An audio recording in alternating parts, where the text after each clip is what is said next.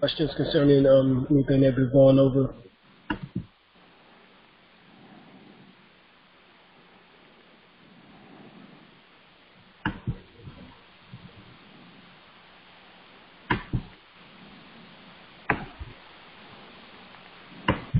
Any questions about anything that someone might have read, studied, researched?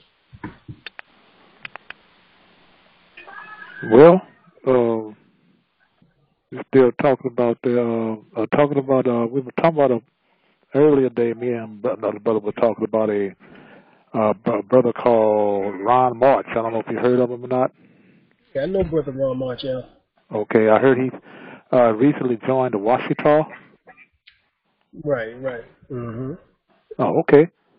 Yeah, he probably did. But he probably sounded like he might have joined Joe and them or somebody.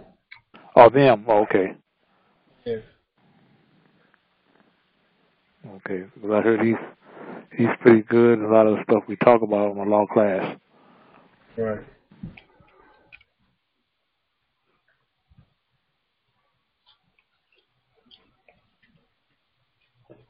Well, I was talking about a lot of brothers before doing the authentication of the birth certificate. They need to deal with a lot with their nationality and birthright issues first. Mm-hmm. You know, a lot of, like you were telling us last weekend, not last weekend, but the last class, that Right. some brothers had tried to do their executive letters and found out they wasn't no good because they didn't do the authentication of the birth certificates. Right. And they had no papers, so that kind of left them in the dark. Mm-hmm. It should be a good topic, a good lesson, to learn from most of the sisters and brothers in the movement. Right. Well, there's so much disinformation out here, Brother L, that it gets confusing,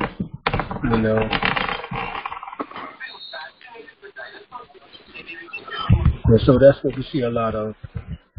Yeah.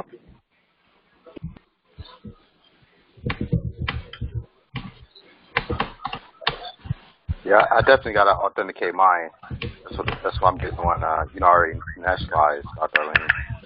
But, yeah, that I'm glad I heard that in that last class because I wasn't about doing executive letter or anything, but, just getting to that part of the process. Right. Good for me to know, too.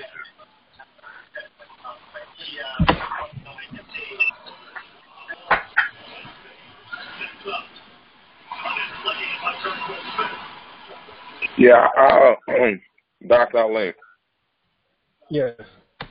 The county, they told me that I was going to get my paperwork back from them in 2 weeks. Mm-hmm. So I've been looking in the mail every day. I haven't got it back from them yet. So what you think, I should call them or what? Yeah, give them a call.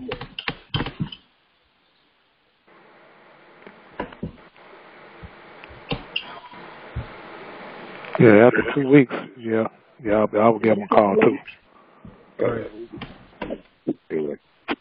Dr. Allen. Yes. Yes, I was able to go to the Social Security office with the change of name. Right. So I had a little problem with the notary that page, but apparently I didn't clip it on. I didn't staple it together to the front page. But I took it back this morning, and it was okay. The guy took it and he said I'll get it back in 2 weeks. I'll get the card in 2 weeks. But my concern is why is the name still intact? Why is what still intact? With my new name intact. Because you haven't done nothing to the birth certificate. I beg your pardon? You have not done anything to the birth certificate. Oh, okay. And So you don't mess with the birth certificate. Okay, so because I saw they print it out with it in caps, so I was just wondering. Well, it's temporary. Just continue using your indigenous appellation, and that's what's gonna be used from here on out. The more you use Okay. it, or that's the name in which that's going to be referred to you by. Okay. So when I get back that card now, there'll be the new name on it. I would say I should take it down to the DMV. I didn't hear that last part. You say I should take, when I get the card in the mail, I should take it to the DMV. Right. Mm-hmm. Along with the change of name. Right. Did you get the form? Did you get it back yet? The form? Yes, that I did. That I sent off? Yes, you got it.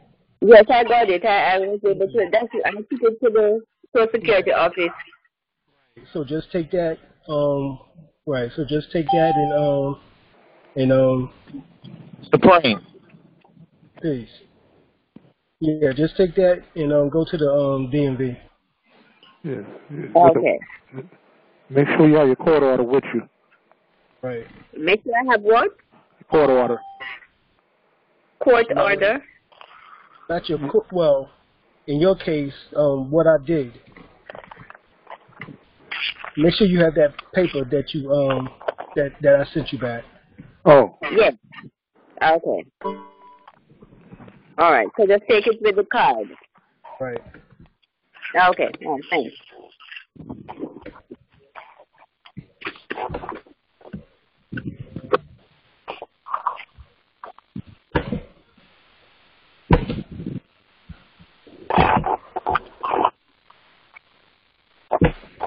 Another blank, Dr. Alim. What about your electric bill and all that? You can put that in your appellation name too, right?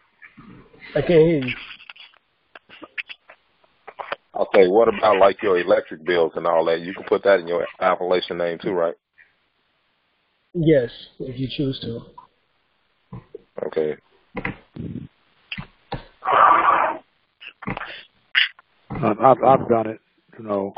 I had some brothers tell me I shouldn't do it. But I've talked to Alim about it. He said it was okay.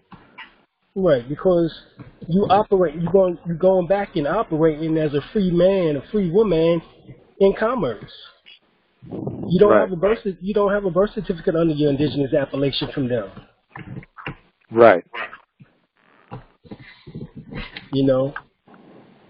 So you can choose to do it that way or choose to continue doing it under the slave or government name because there is a bond attached to that name.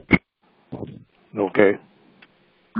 So, but if you use your birth certificate name, you can discharge that under that name though, right? Yes, because that's what the birth certificate is attached to. Oh, okay. So you want to keep it in that name though, right? You can. But it doesn't matter. You can't discharge that in your appellation name, can you? No, but your appellation name will be the authorized representative or secured party creditor over and for the slave or government name.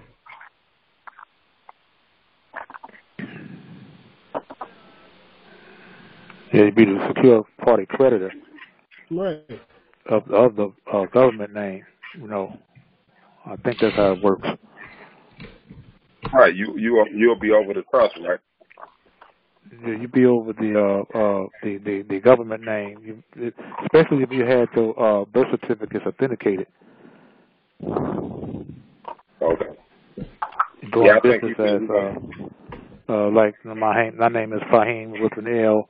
I'm doing business as Robert Riley Herring, which is my government name. Yeah. Am I correct on that, Dr. Alim? Yep. Okay. Can you repeat that again, Fahim? Yeah, me and the brother Amir Nasar El-Bey, he will be talking today, and he was telling me that I can do I'm Fahim with an L doing business as Robert Riley Herring. Right. Robert Riley Herring is my government name. So, because me and another brother here in the St. Louis, Missouri territory, we working closely together. on some of these issues, some of these things. Yep, right in his act. Yeah, he's pretty good at that. So you can't do none of that until you get your birth certificate authenticated, though, right? Well, we're getting ready to talk about that right now, so let me start. Can everybody see the screen? Yeah, I can see it. All right. Yes. All right, so this is the new process of authenticating a birth certificate. What it does is to make you the owner of the birth certificate trust, a master, not a mere trustee, a subject. All right, so the birth certificate is the primary document used to enslave us all. Not only does it grant the state the right to take our children whenever they want, it's registered as a security at the DTC, which is Depository Trust Company, and used by the government as a surety for public debt. In other words, they can tax the document into to pay back federal debt. Under democracy, as long as we keep registering our children within the state, they have an endless supply of slaves to tax for the fiscal incentive. So the detail of this process are too involved to place here, but the point is that a major step to regain your freedom is basically to regain the birth title as opposed to birth certificate of title. So here, what follows is a painless, jail-free, non-confrontational, lawful process that reclaims the status of whole in due course to the title to you, in all caps. All right, so laying the foundation.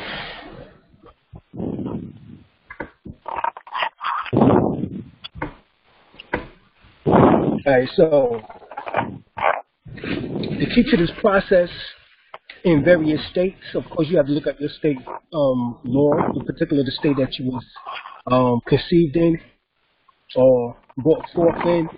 You know, but here we're going to say Minnesota. Let's look at Court Rule 220. In all other states I have examined, including Oklahoma, the laws in nature relating to the birth registration process are hidden. For the most part, of all you can find is a blurb on some Department of Vital Statistic webpage to the effects that the birth registration began in 1917. If you find a roadmap in the state, it should and does apply to all. So here is one of the road maps, once again from Minnesota, Rule 220. Birth certificates. The registrar of title is authorized to conceive the registration of memorials upon any outstanding certificate of title. An official birth certificate pertaining to the registered owner named in said, please unmute your backgrounds, please.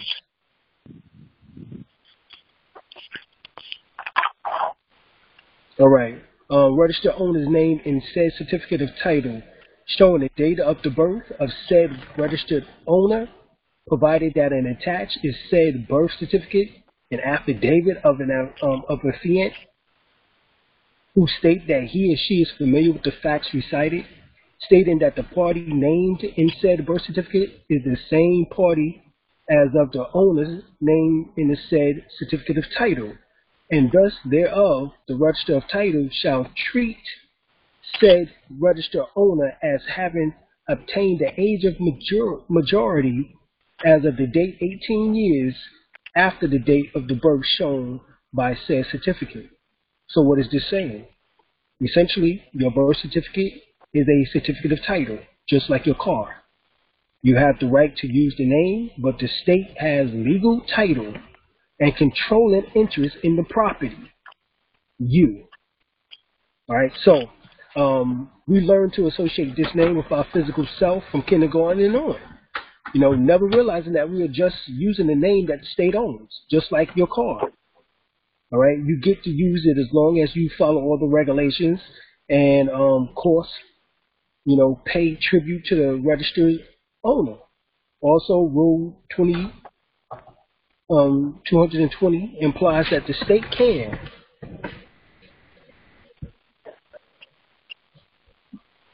you as a child, no matter how old you are, until you have gone to the register and told them via affidavit that you are over 18. The state holds the title by mere assumption and the fact that you have never claimed it. Your mama gave it to them and you haven't gotten it back. So how can you get your title back without the big confrontation at the vital statistics? Well, looking at UCC 9-311A, UCC 9 deals with securities. We see that maybe there is a statute that could get us access to the original title without confrontation. Is UCC 9-311. It says perfection of security interests in property subject to certain statutes, regulations, and treaties. Treaties. All right? And it says, except as authorized, otherwise provided in subsection D, the filing of the financing statement, a lien, is not necessary or effective to perfect a security interest in property subject to 1. A statute, regulation, or treaty of the United States which regards for a security interests obtaining priority over the rights of a lien creditor with respect to a property, preempt section 9-10A. 2. Lists any statute covering automobiles, trailers, mobile homes, boats, farm tractors, or the likes, which provides that a security interest to be indicated on a certificate of title as a condition or result of perfection, and any non-UCC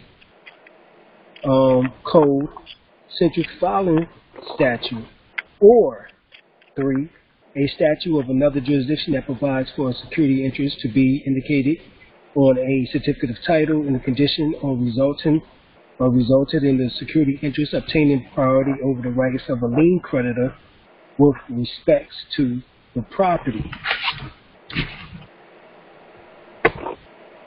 We'll get into what all of that means in a second.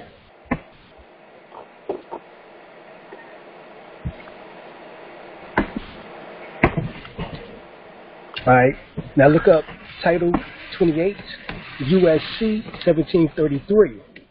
It says government records and papers, copies, properly authenticated copies and transcript of any books, records, papers, or documents of any department or agency of the United States shall be admitted into evidence equally with the originals thereof. Wow. If we can get our certificate of title properly authenticated, it is possible that that it will be treated as equal to the original. That's what it just said. So let's find out.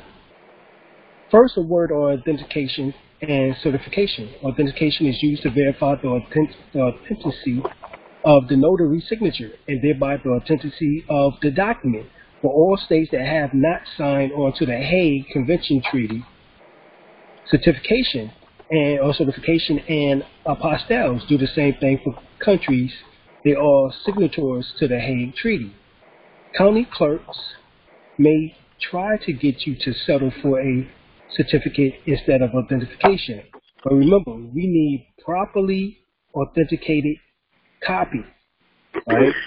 That's what Title 28 United States Code 1733 states.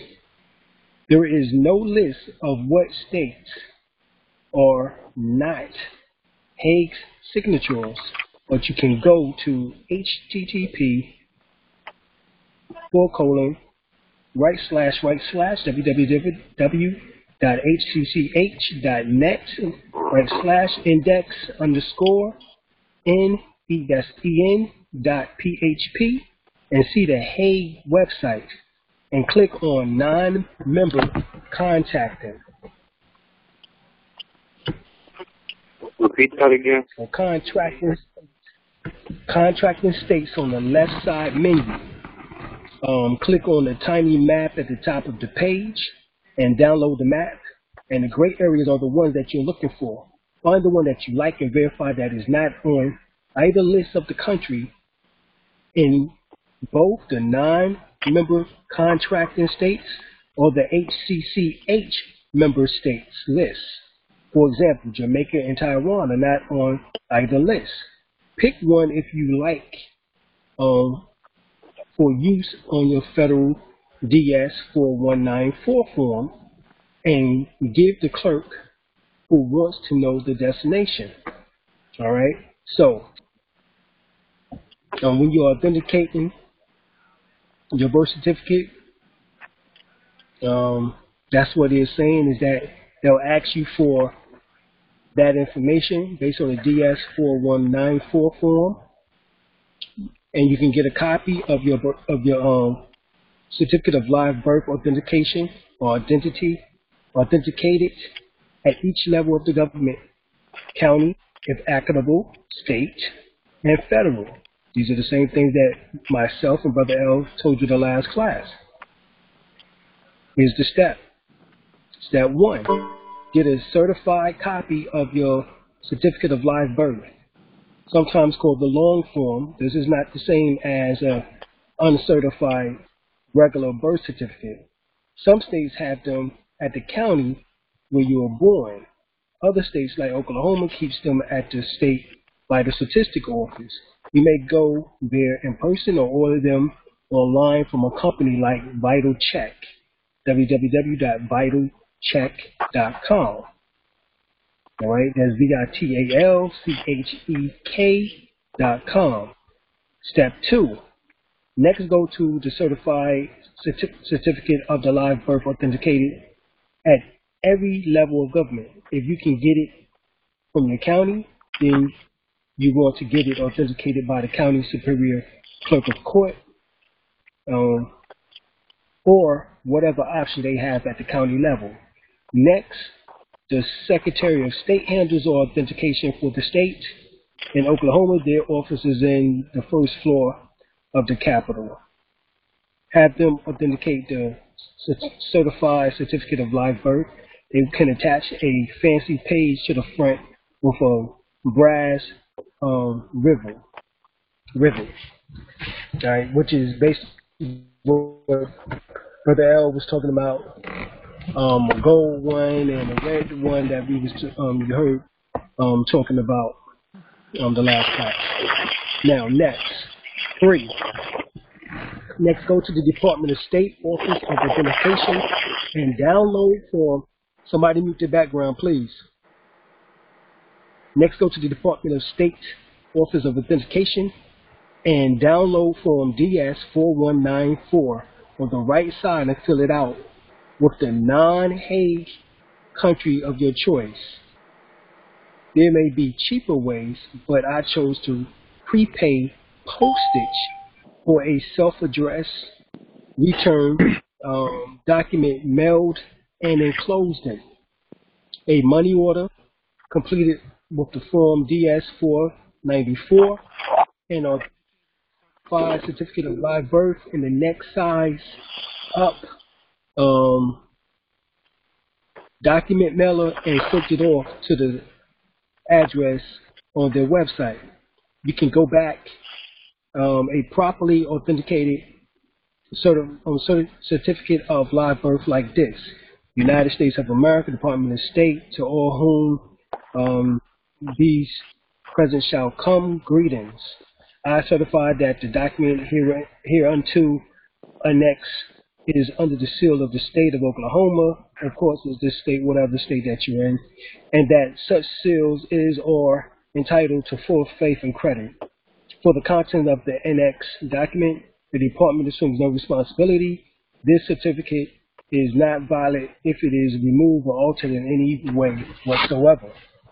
In testimony, whatever whereof I, John F. Kerry, Secretary of State, that's United States Secretary of State, has hereunto caused the seal of the Department of State to be affixed, and my name subscribed by the Assistant Authentication Officer of the said department at the City of Washington in the District of Columbia this 4th they issue pursuant to chapter 15, no, 14, state of blah blah blah, John F. Curry, September 15, 1789, blah blah blah, USC 2657, etc. USC Assistant Authentication Officer 1433, Rule 44, Federal Rules of Department of State Civil Procedures. Notice the block of laws in the lower left corners of the document at the send back, including 28 USC 1733. Declaring the copies is equal to the original. You should look up the other laws reference as well. Now you can go to a register and attach an affidavit, sometimes like this, to the duly authenticated certificate of the live birth, affidavit of ownership, state of, county of, and then of course read birth certificate. I, the undersigned of your indigenous appellation, doing business as the name in all caps, a lawful age, and being fully first duly sworn, or in our case affirmed. All right, D plus. And state that I am familiar with the facts recited and the parties named in the said birth certificate is the same party as the owner named in the said certificate of title.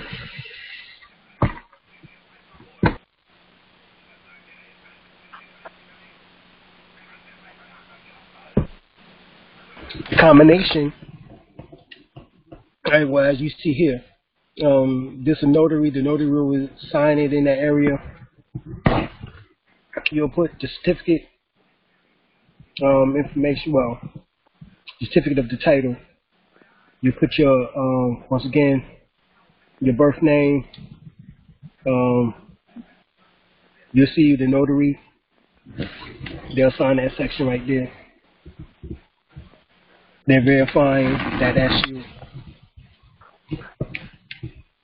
Now you can come down. The combination of a duly authenticated certificate of title and its attached claim is that what is known as a counter deed. From the perspective of the trust law, you now hold in your hand a deed to you.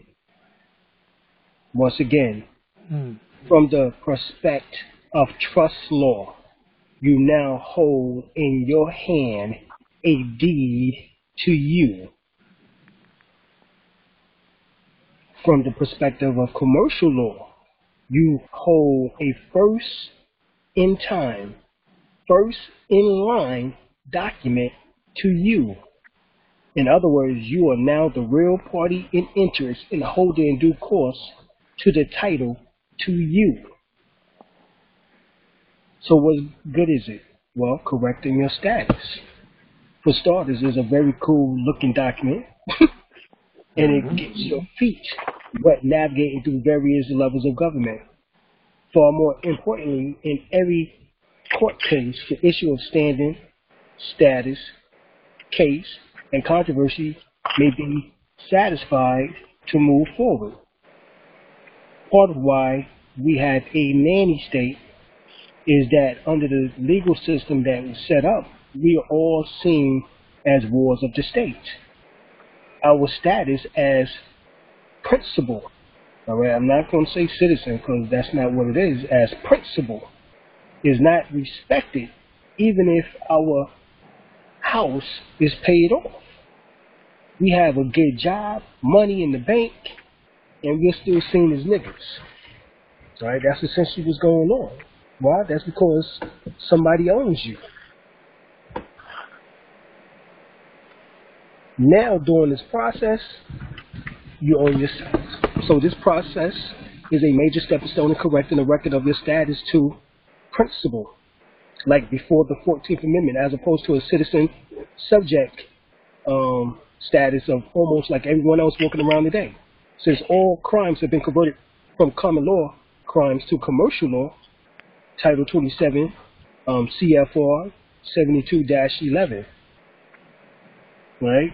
This document makes you the first in line lien holder against your name.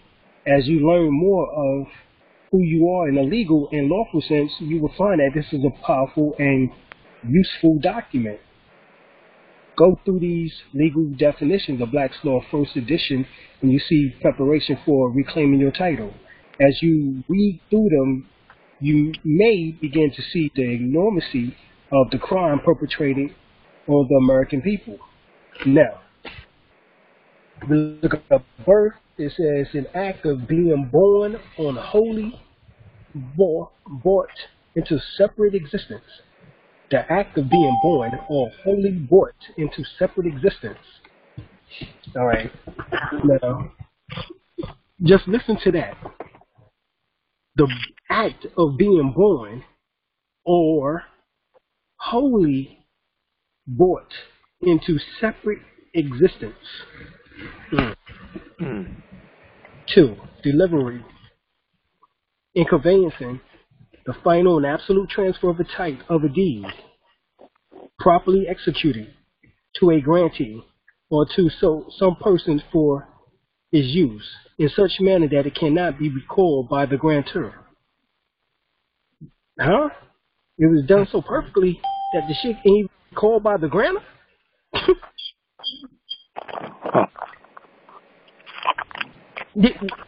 Y'all got to pay attention to what was just said. It says a final and absolute transfer of a deed properly executed to the grantee or to some person for his use in such manner that it cannot be recalled by the grantor. Indeed. Indeed. So your mother delivered you in the delivery room and brought you to dock. And the docket is the birth certificate, as is the birth of a ship.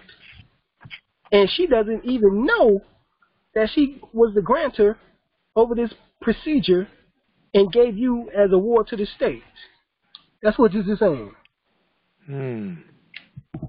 She didn't even know. Because it was done so perfectly, it says so properly executed. Yes, it was. So properly fraud.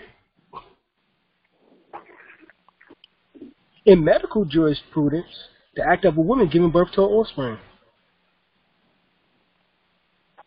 Livery. In English law, the livery of possession of the lands to the king's tenants in capite or tenants by knights' servants. A writ which may be sued out by a ward in chivalry on reaching his majority to obtain delivery of the possession of his land out of the hands of a guardian. So, it's you, delivery. This is what this does. This is the livery. Not delivery, but livery is what you must do now.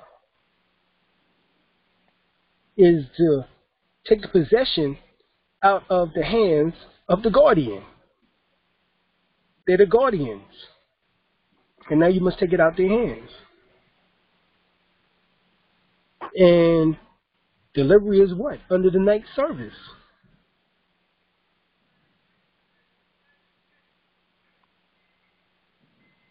All right? But it's still trickery because they're still called tenants. And what is a tenant known today? Someone who pays rent. They don't really own the land. D. A sealed instrument containing a contract or convenience. Delivery by the party to be bound thereby and accepted by the party to whom the contract or conveyance runs.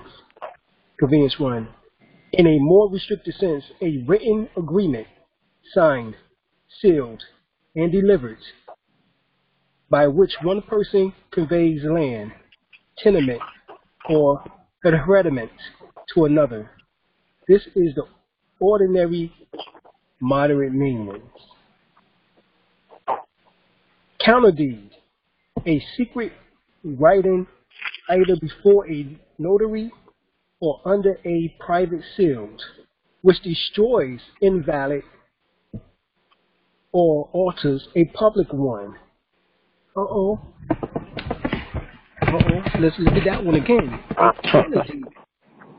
A counter deed, a secret writing, either before a notary or under a private seal, which destroys, invalidates, or alters a public one. Okay. That's what the authentication process is doing of the birth certificate. Changing the status because it's countering the public one that they have done, but at the same time, so is you doing your nationality. Because your nationality is what? It was a secret writing before a notary and under a private seal. So your nationality is actually the counter. By definition, your nationality is, your affidavit of nationality and your documents are actually counter deed. It's a counter deed. Title. The word title certainly does not merely signify the right which a person has to possession of property, because there are many instances in which that a person may have the right to possession of property and at the same time have no title to the same. In this ordinary legal acceptation, however, it generally seems to imply a right to possession also. It therefore appears, on the whole, to signify the outward evidence of the right, rather than the mere right itself. Thus, what it is said that the most imperfect degree of title consists in a mere naked possession or actual occupation of an estate. It means that the mere conception or circumstance of occupying the estate is the weakest species of evidence of the occupier right to such possession. There is much more about the title in the Black's Law Dictionary, but if you notice, the title refers back to the estate. So the birth certificate is the estate. And so by authenticating it, you come back into what? Into control of the estate. Question. Yes. It's fine, brother. Brother Cash. Yeah. For commercial purposes, what now becomes the value of that estate after having authenticated the birth certificate? The same value that it already is on the commercial law side, which is hundreds of millions of dollars. Did you say hundreds with an S? Yes. Okay, so there's no sum certain? You have to find out what that is, because the fluctuation of it changes every day because it's on the stock market. I got you. So, as a follow-up question, could one now then deposit that same authenticated birth certificate into a private bank account? You can, but I wouldn't do so because you will want to have access in order to discharge debt based off the birth certificate in which that they still have in the stock market. If you take it and make it private, then there's something else that might actually be going on with the one in which that is on the public side. And what we don't know about that is that there's things that would take place in the DTC, the Depository Trust Company, things that would take place at the Department of Vital Statistics and of Health, things that would take place at the United States Secretary of State Department, things that would take place at Register of Deeds at the county level in which that you was born. There's a lot of areas in which that would begin to have to fluctuate with some things in which that would happen from that process. You would have to actually withdraw, all right, or put out in some shape, form, or fashion that you're pulling a loan firm from off of the stock market, if you were going to do that. Okay. But then if you did that, you know, you wouldn't have the process of being able to secure public debt. You'd be able to do it privately, but publicly, there would still be an issue going on. So the balance normally between the public side and the private side is actually the back of your Social Security card. That number at the bottom is the IMF number, which is called your International Monetary Fund number, or the prepaid levy bond number. Mm-hmm. And that number is oftentimes used in order to gauge the bank in which that has utilized that trust, which is the Social Security card, because the Social Security card is set to trust. The birth certificate is called the set to trust, which is also the estate. So these particular numbers taps you into these particular accounts, which is all tied back to the Federal Reserve Bank and the IMF. So, I mean, mastering it that way instead of doing anything with the birth certificate besides for outside of getting it authenticated. And of course, here it is, authentication in the law of evidence, the act or mode of giving authority or legal authenticity to a statute, record, or written instrument, or a certified copy thereof, so as to render it legally admissible in evidence. An attestation may be a proper officer by which he certifies that a record is in due form of law, and that the person who certifies it is the officer appointed so to do. So once again, this puts you back into the estate. So really, in that sense, you already took it from out of the public in a perspective and made it private. So now you can actually pay what is called public debt, make the debt private, and pay it off paper for paper now.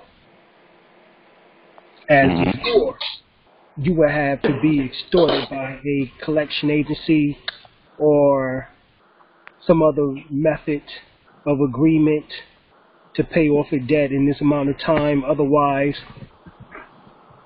you'll get, $35 late fee, from the bank, or you'll get some type of other problem, coming forth.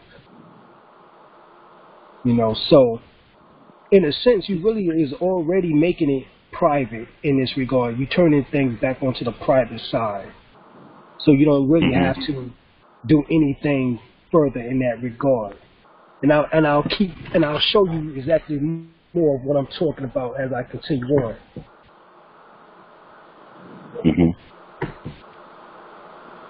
Okay, I appreciate that. Now, I was thinking, since we have the possibility of accessing 10 birth certificates per lifetime, why not liquidate one of them, have liquid, set aside to do some other things, and then as far as discharging is concerned, you can draw from one of the other 9 birth certificates, Right. And then... Now, that is true. Remember, we did say that the birth certificate is also a negotiable instrument. So you can use the birth certificate as a form to discharge debt.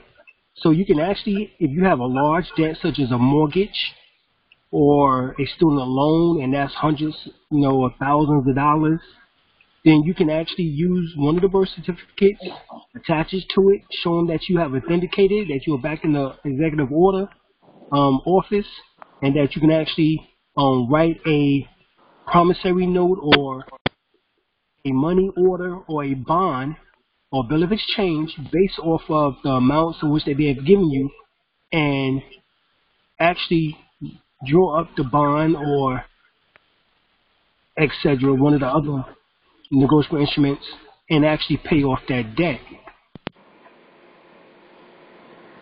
You know, and that is on the private side. Okay.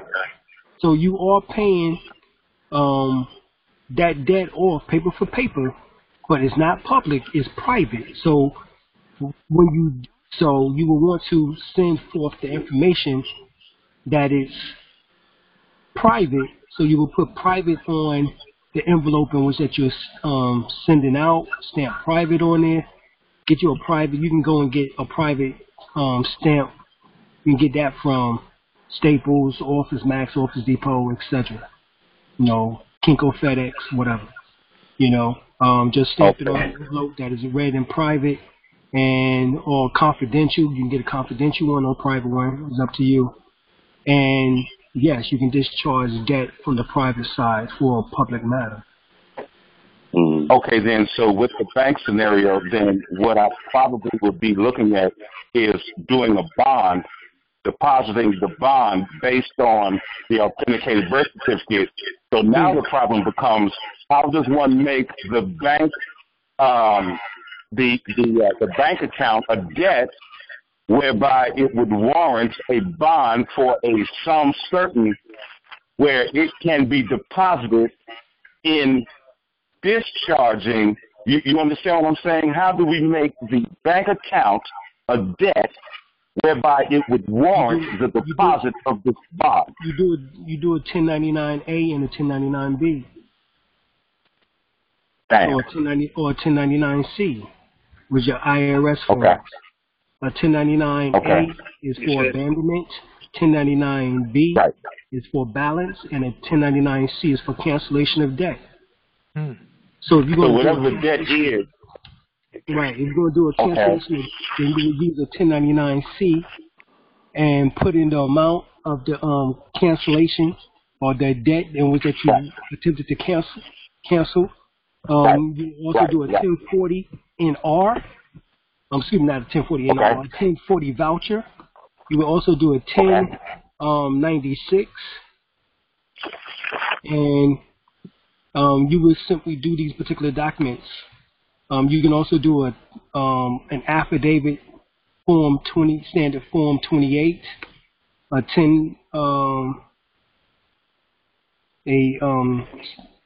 form 90 and a form 91, along with the UCC one financing statement. Make sure you're going to have to make sure you have the security affidavits along with it, such as the whole harmless indemnity clause, the collateral listing, the private agreement, security agreement. You know, so these things have to be attached along with also to help with the bond would be the affidavit called a bond for discharge of debt. So, I mean, these are the things that you would need. Also, a negative avertment. So, this quite a bit of stuff that you would need. That's why we're going to continue going on. You know, as we continue on explaining this information, a lot of this stuff that I'm talking about will have to be shown in order to have an understanding or overstanding of the process and what these things look like. So we're going to continue doing that. So we can't jump, you know, from kindergarten to, you know, to grad school yet. You know, so, you know, we're going to continue getting it, though. But right now, you know, the executive office is more important because this is what puts you back in position in order to even discharge debt properly. Okay. Now, in the alternative, would it be feasible to contact you for a private consultation? That way I can make sure I get this right. And, you know, your time is very valuable, and I respect that, and I just want to show love in that regard. But there's no need to because I'm teaching everything in class. Okay, brother. It's on. It's long. Yeah. you can't get any more information out of me than what I'm already giving you in class. I'm going to give you everything that I know personally, that I've done in some shape, form, or fashion, writs that I've done, cases that I've won. You know, I'm going to give you everything that I possibly can over these 2 months. You know, so, you know, just bear with us as we continue going through it. We had to go through the nationality for those 4 classes in order to make sure everybody, you know, is up to par on, you know, that we have a connection to this land. And because of our connection to this land, this gives us a superior position as we are the Americans and not the United States citizens. So we had to make that specifically clear so that with that understanding of the superiority of position, of that's more so of rank, not of importance, you know, but of rank in the sense that the corporation signed on to do business in America. America never signed on to do business in the United States because, once again, it's the United States of America. America is not of the United States. That means one has a superior position. So what we're doing is teaching you how to operate as an American, even within their realm of the United States corporation. And how we taught you how to do that is by simply being able to utilize your indigenous appellation without having a birth certificate attached to it in their system. So we already gave you a superior position based on that fact alone. And that simply came by way of you declaring your nationality. And by declaring your nationality, you already is a step above the nonsense in which that they have attempted to continue perpetrating against you your whole entire life. For those that are happy with just being Negro, Black, and colors, then they are fixed within that scheme, within their judicial system, within their mind control, governmental, you know, spy agency, whatever the case is. This is where they are happy to be at. You know, so we done took this a little bit further. And so now that gives us the opportunity to come back now as head of the executor office. Now we understand that there's no substance, gold or silver, no longer backs the so-called fiat notes or money or, you know, all these things. This is a fraud. You know, Article 1, Section 10 states that there must be gold and silver coinage.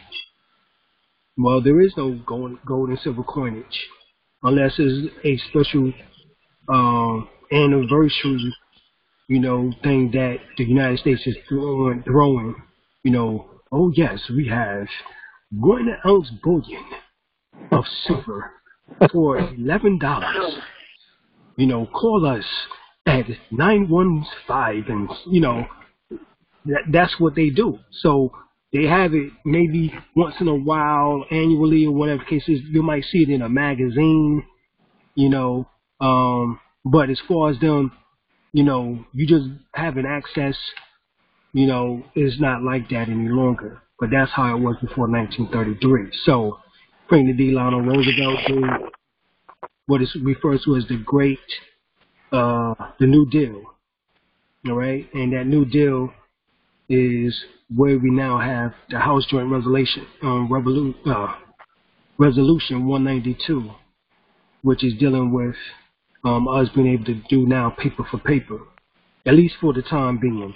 Now, there's an individual by the name of Dr. Hendo Henderson, who states that he has what is referred to as the Melchizedek Trust and the Esther Trust.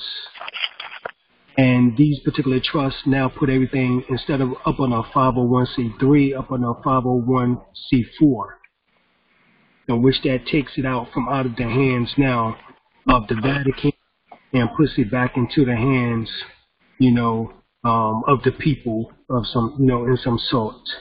You know, we'll see. You know, allegedly certain things have already been changed based on him doing so. You know, put it this way, whatever happens is going to be secret. It's not going to be something that's spoken about. So until these things are brought to the forefront and brought to the limelight, we are still able to do the things that we are doing in commerce until someone say that we're no longer able to do that.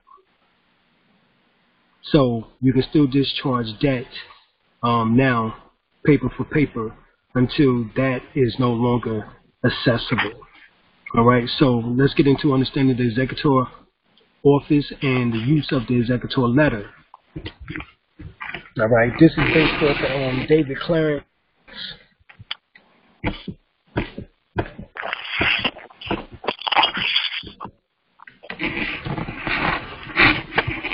Adjourned, to put off, defer, postpone. Last Law Dictionary, 4th edition. Adjourn. Assign a day, meet. Phrase adjourn to a stated day. The census to set a date for a re-meeting, meaning to close a meeting with or without intentions to reconvene. Meaning to go into a body to another place. Colloquial. The unhistorical D was added, all right, in the 16th century. Adjourned, adjourning, all right. You can find more at www.eddieman or eddieonline.com, all right. We continue on. Aggregate.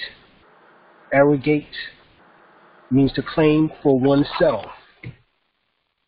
Arrogated, arrogating, you go to the same.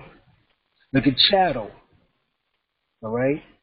An article of personal property, any species of property not amounting to a freehold or fee in land. The term chattels is more comprehensive than the goods, as it includes animates as well as inanimated property. Last Law Dictionary, 4th edition. Chattel.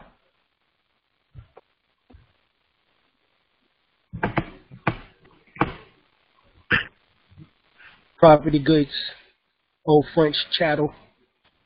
Chattel, goods, wealth, possessions, property, profit, cattle. So there it is. Chattel is cattle. It says right there, property. See cattle, which is what? From the old New French form of the same word. What is it? Application to slaves is a rhetorical figure of abolitionists. Constructive trust.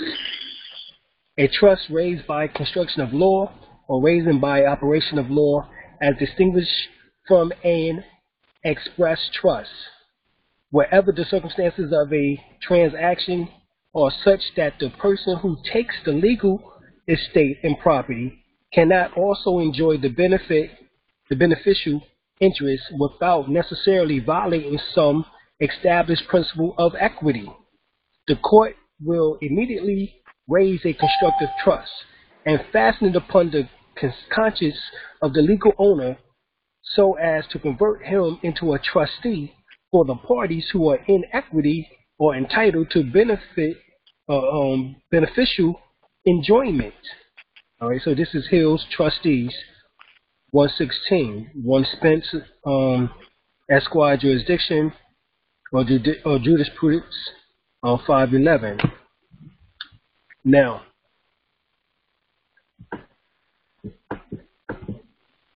decadence, a deceased person, an individual who have died. The term literally means one who is dying. Now, all of us are dying, so as we grow older, so you can actually use the decadence, and that's one of the ways in which that they was able to utilize, because it says departing, withdrawing. If you notice on the form 56, they have an area there for a decadent. All right. Even on the UCC, they have an area for the decadent. All right. Here it is. The estate. The word estate is a word of the greater extension and comprehension. Every species of property, real or personal. It describes both the corpus, all right, describe both the corpus and the extent of interest. It signifies everything which is riches and or fortune may consist. All right? Estate, rank, standing, condition. From France, Old France, estate. State, position, condition, health, status, legal estate, from status, state, or condition, from root of stead, to stand, from English, stead, to stand. All right. Once again, they're special, preeminent, important.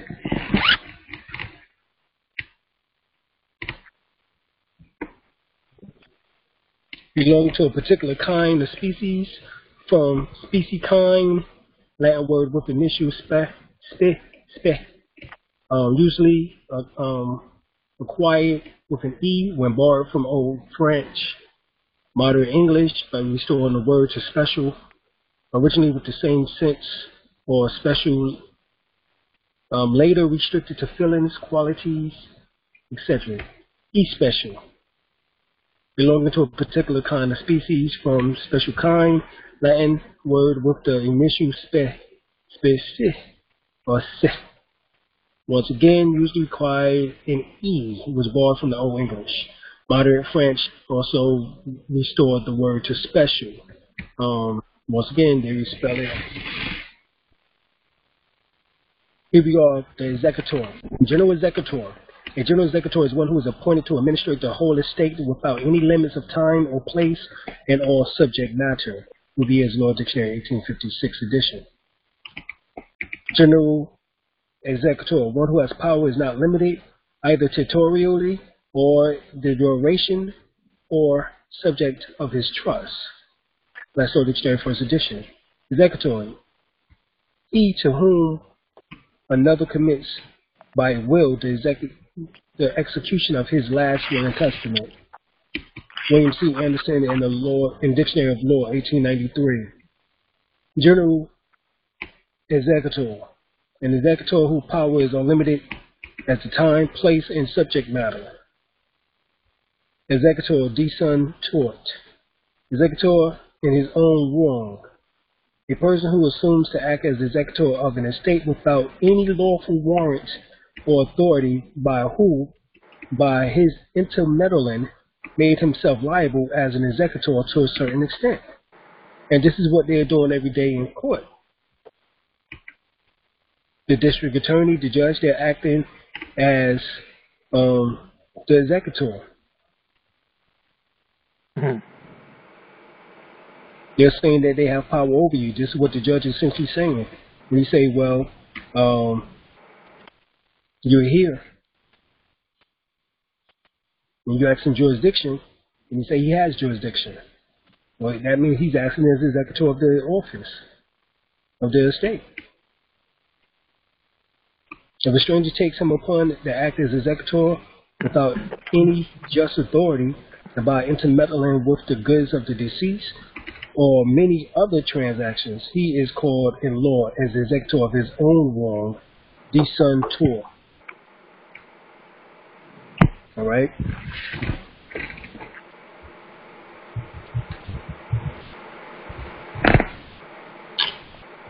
Now let's go down to 26. It says the assertion of an office or character cannot confirm the right or privilege of it, although it may charge the usurper of the duty and obligations annexed to it. On this principle, an executor de sun tort is an executor only for the purpose of being sued, not for the purpose of suing. In point of form, he is sued as if he were a rightful executor.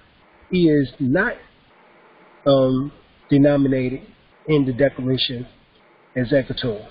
This sort tort. So, occupant.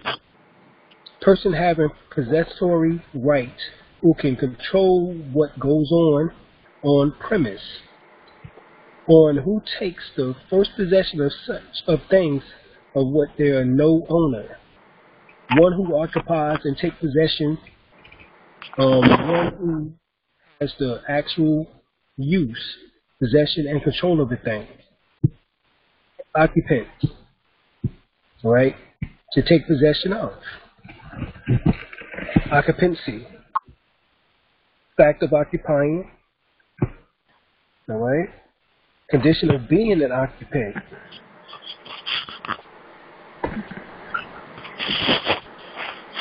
Let's look at register. All right? An officer authorized by law to keep a record called a register or registry as the register for the probation of will. Register, shortening of the registry. One who keeps a record. All right? Now keep that in mind.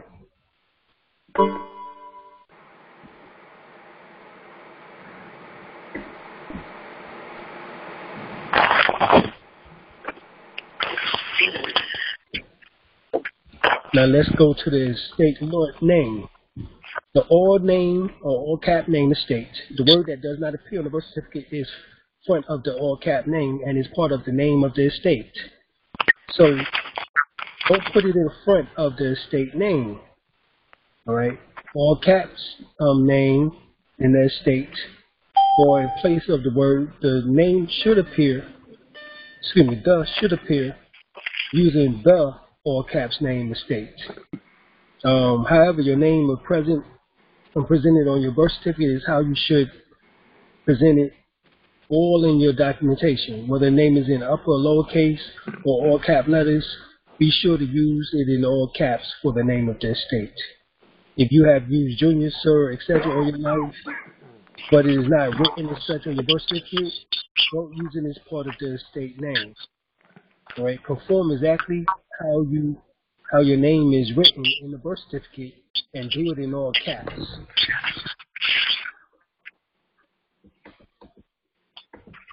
All right, so general information about the estate. Creation of the estate. Once again, when you were born, a certificate of birth was created in your all caps name, which is a creation of your estate. By the all caps name, the name estate is deliberately left off the name all caps in the birth certificate and it hides it. The name in all caps is unincorporated association, an estate. All right, the all caps name is a what? Decadence. You remember, we told you that that name is civilis mortuus, dead in the eyes of the law. So hence, it's decadence. Remember, it's dying, it's dead. That's why we don't say that we civilis mortuus. Because that actually correlates back to the name in all caps. The estate was created for your benefit and use when you, as the grantor, has placed your landmark, which is your footprints, on the certificate of birth, and you are still alive. Your parents are the creator of the estate. They created you. All right? A marriage is a trust. When a birth occurs, the mother is coerced into signing the birth certificate as a trustee. So now the entity in the world can go after the trustee. The birth certificate refers to her as the informant. Your first lawful act was put your footprint on your birth certificate. And after that, you were in the world. Being in the world has to do with being legal, not lawful. The corporate state did not create the estate. The grantor did so with the footprint on the document. Right? The estate died and your mother, and finally became the executor in the executor office. You are an earthly estate walking around. The grantor continues to live, and when he or she dies, a certificate of death will be issued. The certificate of death, of birth and life, birth certificate is the public record of the estate, that the estate is probated. It is recognition of the world of the grantor, which is the footprint, which is the will. Because the seal and The signature on the birth certificate or the certificate of birth, that is not prima facie, all right? It appears to be real, and is it? And remember, we told you prima facie. Here it is at first sight, on the first appearance, on the face of it, so far as be judged from the first discourse, presumable, or presumably, a fact presumed to be true unless disproved by some evidence to the contrary. In other words, only thing you have to do is just rebut what is the allegations, and remember how you do that? Through an affidavit. Remember, your truth must be expressed in the form of an affidavit. All right? That's why you have these affidavits attached to authenticating your birth certificate, which puts you back into head of the trust, because your truth is expressed in the form of an affidavit. Remember, we told you that before. So rather than certifying proof, finish, adjourn, done, a judgment that the estate has been probated, it may be an estate, because a trust cannot come before an estate. A trust can only exist if there's already an estate in existence. So you can't have a trust unless you have established an estate. So this is why we're going in order. This is why we have not talked about doing the trust yet, because you haven't done the estate. Once we finish the estate section, then we go into the trust information. All right. Right? Now, the address of the estate is the file number on the birth certificate. The estate resides at the file number. The estate is restricted to the file number. It cannot move anywhere else.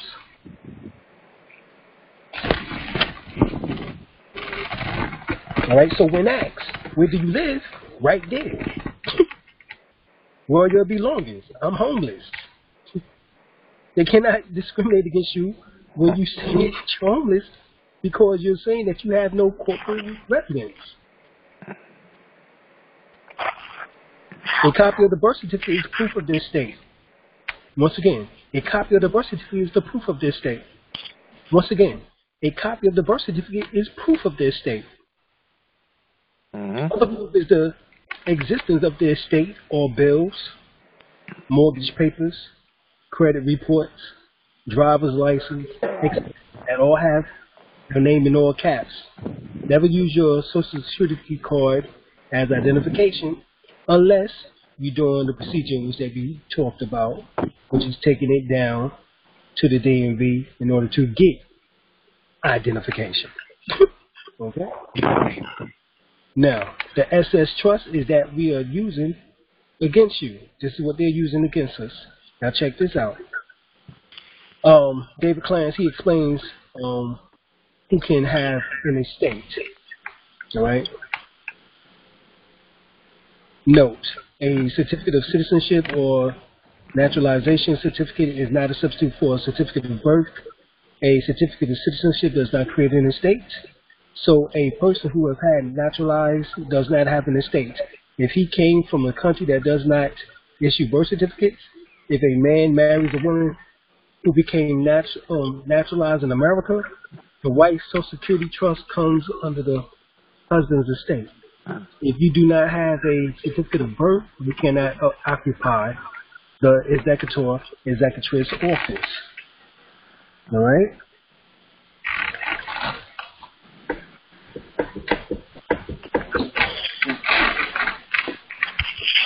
If the country I have a question. who you are born belongs to the IMF, there is a good chance that there is an estate. If name on the birth certificate is in all caps and you have a bond number on it, that's a good indication that it's an estate. Our bodies are composed of mostly water and the remainder of earth. We are said to be walking, talking independent islands, countries, nations, and independent states, hence e-states, status. Right? Nature of the estate. There would be four. All right? Refer to the estate as your estate. All right? But for convenience and economics and words of this document, the compiler is doing it that anyway. All right? Now, the name in all caps is the foreign to the United States and the states.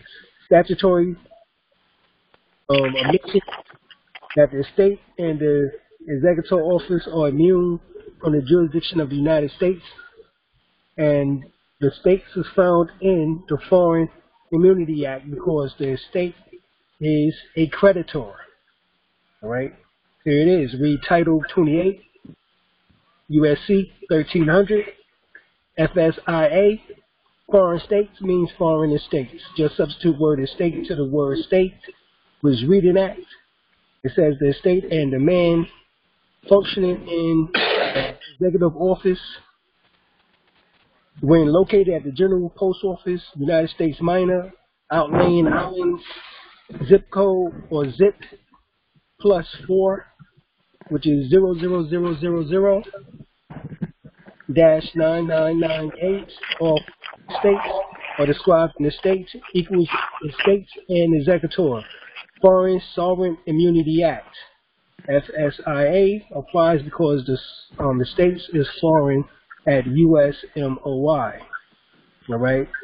Now, you can look up to www.law.cornell.edu.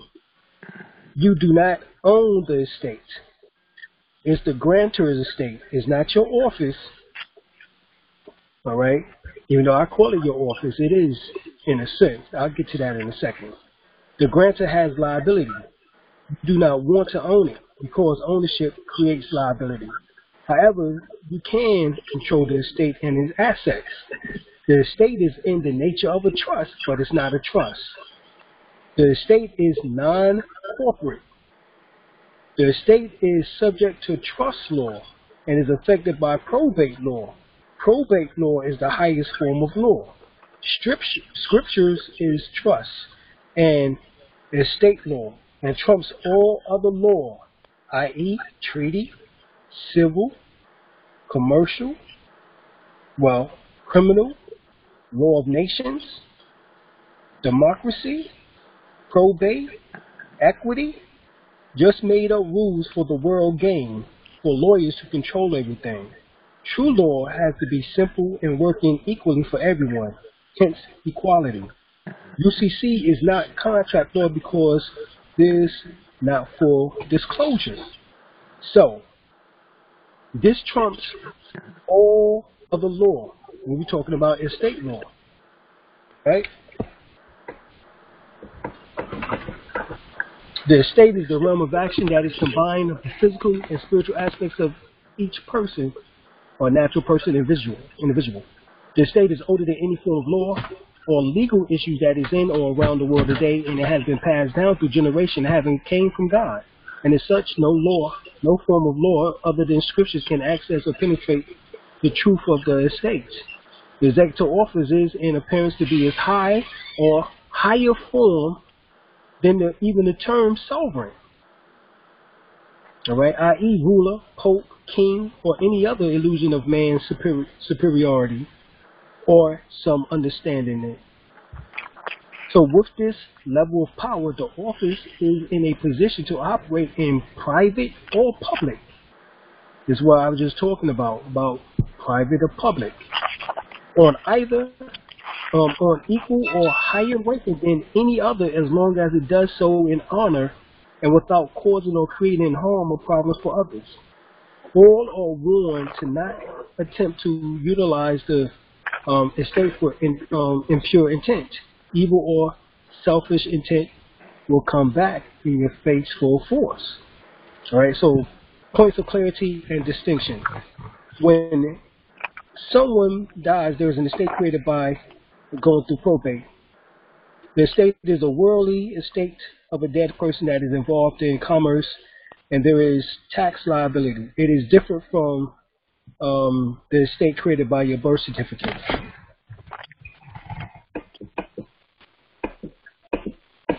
All right, the executor office. Until recently, everybody has abandoned the executor office and the states.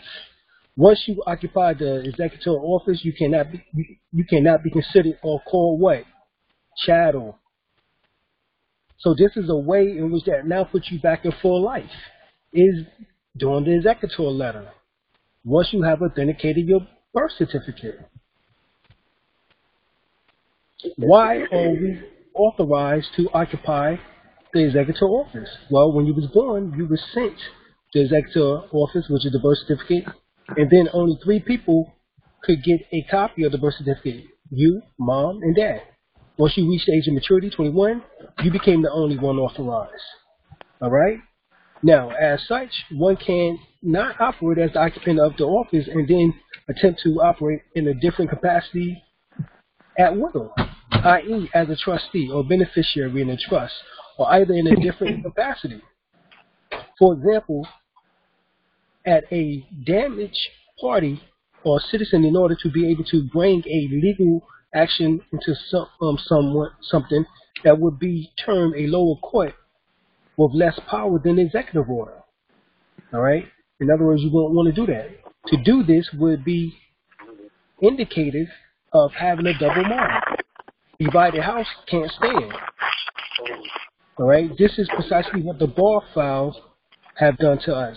Lured us into functioning in a trustee capacity under the secured over the Social Security Trust, so that we are then being held liable for the charges. When the executive order is occupied, all lower officers or false officers are naturally bound to perform the highest level of the service possible, so the executor is protected and the office is defended. Once you step up and occupy the executive office, then there can no longer be any trustee position. When functioning in the executive office, it cancels out all trustee function. It overrides them all. In other words, the judge can't do anything, neither can the DA. He's posing as the state, posing as the people. However, the executive office can appoint trustees to accomplish certain legal limited tasks, but can never grant general power of the attorney over estate affairs. So, in other words, you can send out a Form 56 and a fiduciary letter to the judge to dismiss cases and do things on your behalf in that way. However, they cannot permanently be over the executive office. When you function in the executive office of the estate, you deny everyone from exercising a presumption of authority to administrate the estate. Thus, the executive office would and should have no reason or need to ever consider a legal action in a lower system. As the office, so in other words, you would be able to send proof of you coming back into your legal of your executive office to these lower courts. How would you do that? Well, you would send them a copy of your authentication process. As remember, what is this? What is the executive office? It's the birth certificate.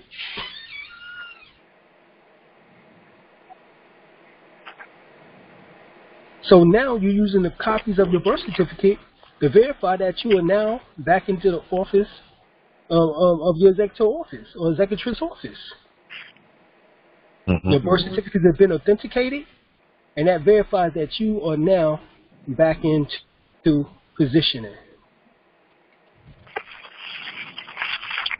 Okay, now I got a question concerning because I put my documents on the public record and I'm waiting for them to come back because they put it on the for public record. So after I get done doing all that, what other steps do I take so far as the DMV and the Social Security office, so far as letting them know who I am when I got my name corrected? Well, you take your name corrected form down into the Social Security, and if you choose to operate in commerce, then you would tell them that you had a name change, and they will give you a document stating that you have done so at the Social Security Administration. Then you take that down along with your name correction form to the DMV, and then get an ID. And if you operating in commerce, then you will get a driver's license. Now, once again, all this is optional. All right, you don't have to do anything after you put your documents on the public record. Let me make that clear. All right. However, gotcha. Who want to operate in commerce once they come out? once they have this process done. And there's nothing wrong with that because, once again, there is no birth certificate attached to your indigenous appellation. You only have a lifetime birth form from United Washington, which is not on the public, which is not on the stock market. All right? Okay, so what you're saying is that in order for you to, I'm sorry, go ahead, Elaine. No, I was just simply saying that this what I'm talking about. That's a choice, all right, and that's a choice that we gave. There's two processes of when you do your common law name correction. You can simply not do anything else after you put your documents on the public record, whether it's done at the Register of Deeds, which is county recorder, or either it's done at the clerk of civil filing or superior court. Whichever place it was that you have put it on the public record, that is fine. All right? You don't have to do anything further after that if you choose not to. All right? The more that you use that name, your indigenous appellation, the more mail that comes to you based on that, then that is who you are. You do not have to go and put your name in the newspaper, or that's an option also. All right? You don't have to. Okay. Some people so that's what the Rex said. Okay. Right. But you do not have to go before a judge. You do not have to put your name on the bulletin board in the county, because you do not go through the same procedure as someone who paid a lawyer $300 just to do their name change for them, or stand before a judge in order to get authorization to utilize that name. I gave an illustration before how a young sister named her son Messiah and went before the judge, and the judge said, the only Messiah I know is Jesus, and he ain't having that name.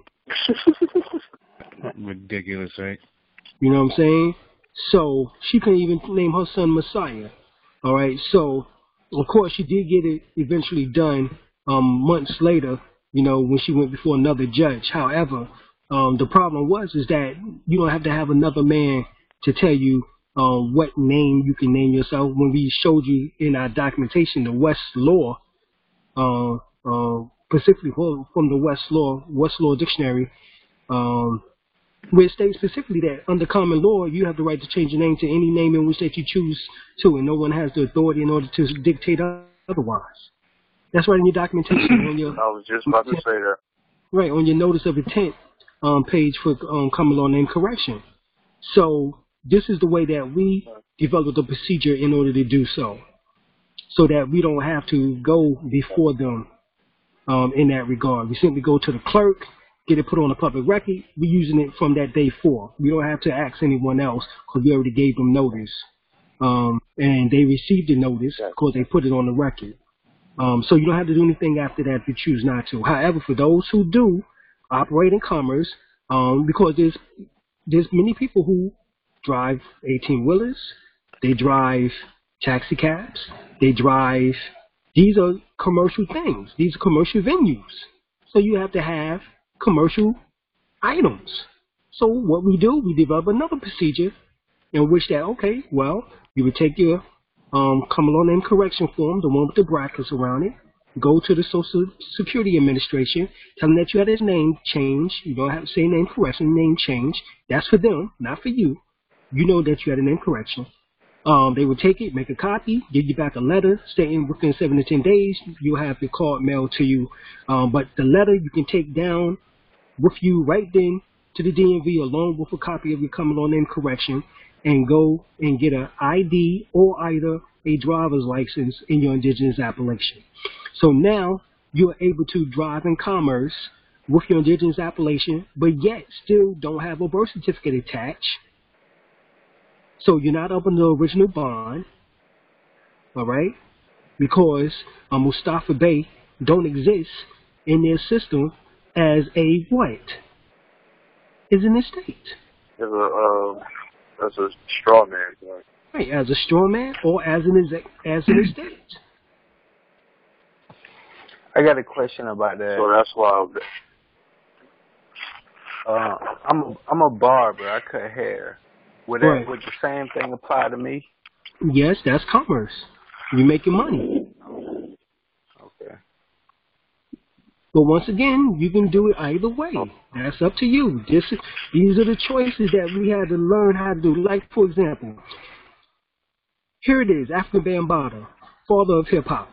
He got reclamated by us. Now, what would it look like us telling him that he can't use Afrika Bambaataa Bay, you know what I'm saying, except, you know, in the nation? Well, he's hip-hop for everybody around the world. He travels around the world. He gives lectures around the world. He still do music. He's still dealing in commerce. You see?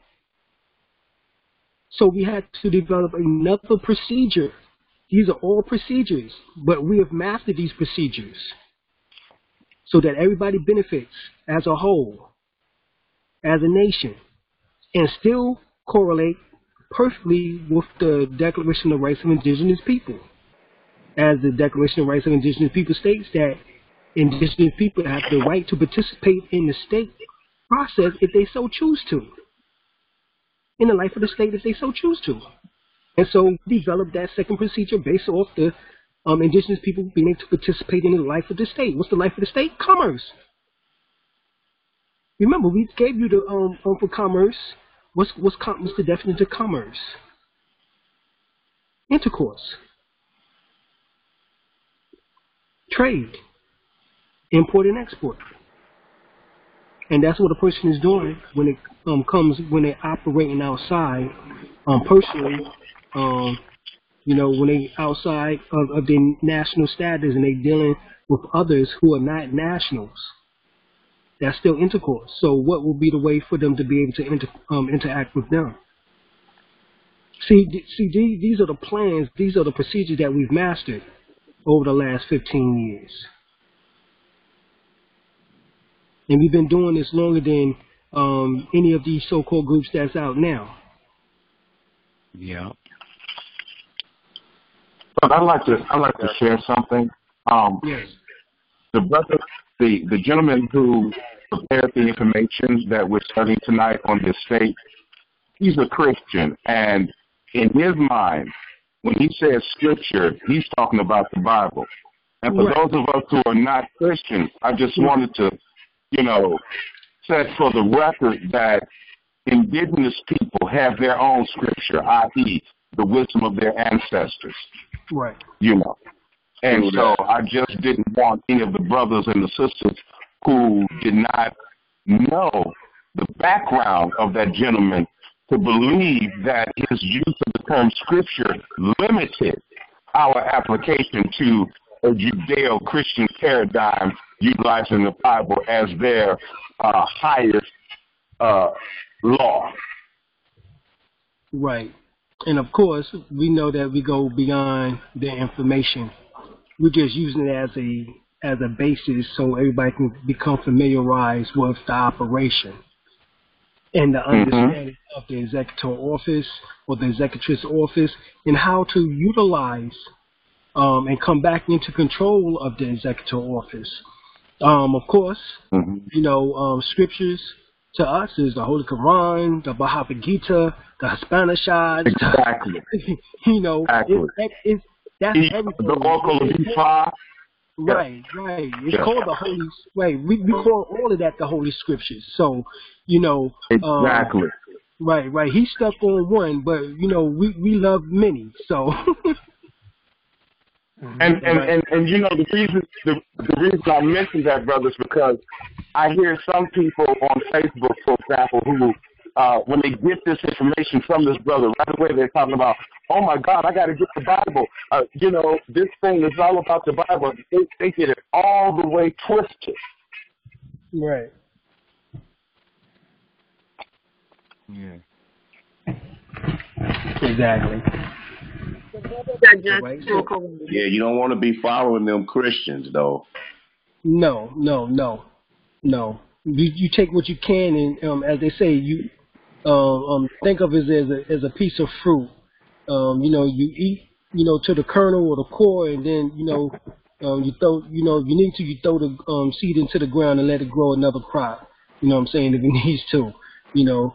So you eat what you can of it, you know, and let it nourish you, and you know, and that's what we're doing here, because we know we know the correct procedure, you know, for this. Right. So once again, our procedure is different because we're indigenous. So we're going to show you how we flipped it, and also was able to utilize the information at the same time in order to help bring about, once again, remedy for our people. So here, thus, the executive office would or should have no reason or no need to consider a legal action in a lower court or system, as the office has the authority to submit either a order or request the lower office enforcement holders to perform corrective action. The executive order is the court.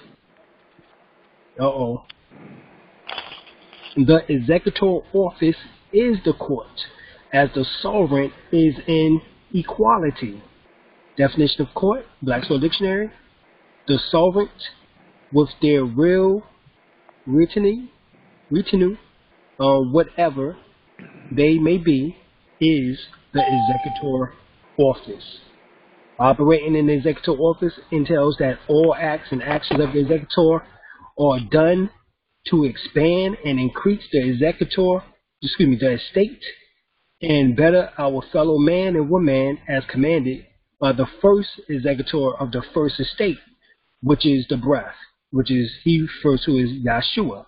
But as we know, Yahshua is Shu, which is the ancient Kemetic deity, which is the personification of air, which is the breath of life. Because without the breath, there is no life. There is no estate. All right. So that is the first estate. You know, executor of the first estate is the breath. Hence the reason why they say Jesus is the first begotten Son of God. All right. So we know that this is all ancient Kemetic information.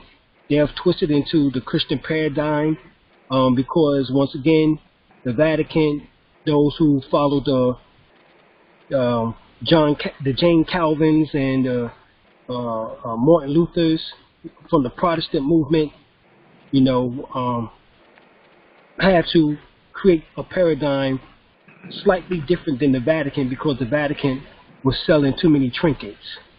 Oh, here go the tears of Jesus. Oh, here go the footprint of Jesus. Come on and walk in. You know, this is the stuff that they was doing in the 1500s. You know, and Martin Luther got upset about it. He nailed the 98 Theses on the Wittenberg Church of England, and hence started the Protestant movement. You know, and all of us have come through the Protestant movement in one shape, form, or fashion: Baptist, Methodist, Pentecostal Holiness, Jehovah's Witness, Seventh-day Adventist, Mormon. All of that came from out of that genre, protesters. All right. So we understand historically, you know, the Christian paradigm and how that came about. But the word Christian comes from the word Karas originally, which is the ancient Kemetic word for Heru, which is Christ consciousness or Heru consciousness, which is talking about the awakening power of the soul. So that's why the word Christian means to be Christ-like, you know, but yet they don't necessarily define what a Christ is, you know, because they're too busy under crisis. You know, so since they're in a state of crisis, they can't tell you what a Christ is, you know. But what a Christ is, a Christ is your awakened soul. That's what Christ is, your awakened soul, and that is when Arset, which is Kundalini, moves up through the spinal column, and she connects with her husband, which is the Father who art in heaven. Hallowed be thy name, thy kingdom come. Oh, that is Saw, which is the soul embedded inside of the pineal gland. And when the two merge, oh, such a holy divine marriage takes place. And from that divine marriage come forth the God here in the name of Asa. In the name of Asa. It comes forth. And now your soul is awakened. And you can go and fly on the wings of life. On the wings of love. Hey, you sound like Mary Pork Chop.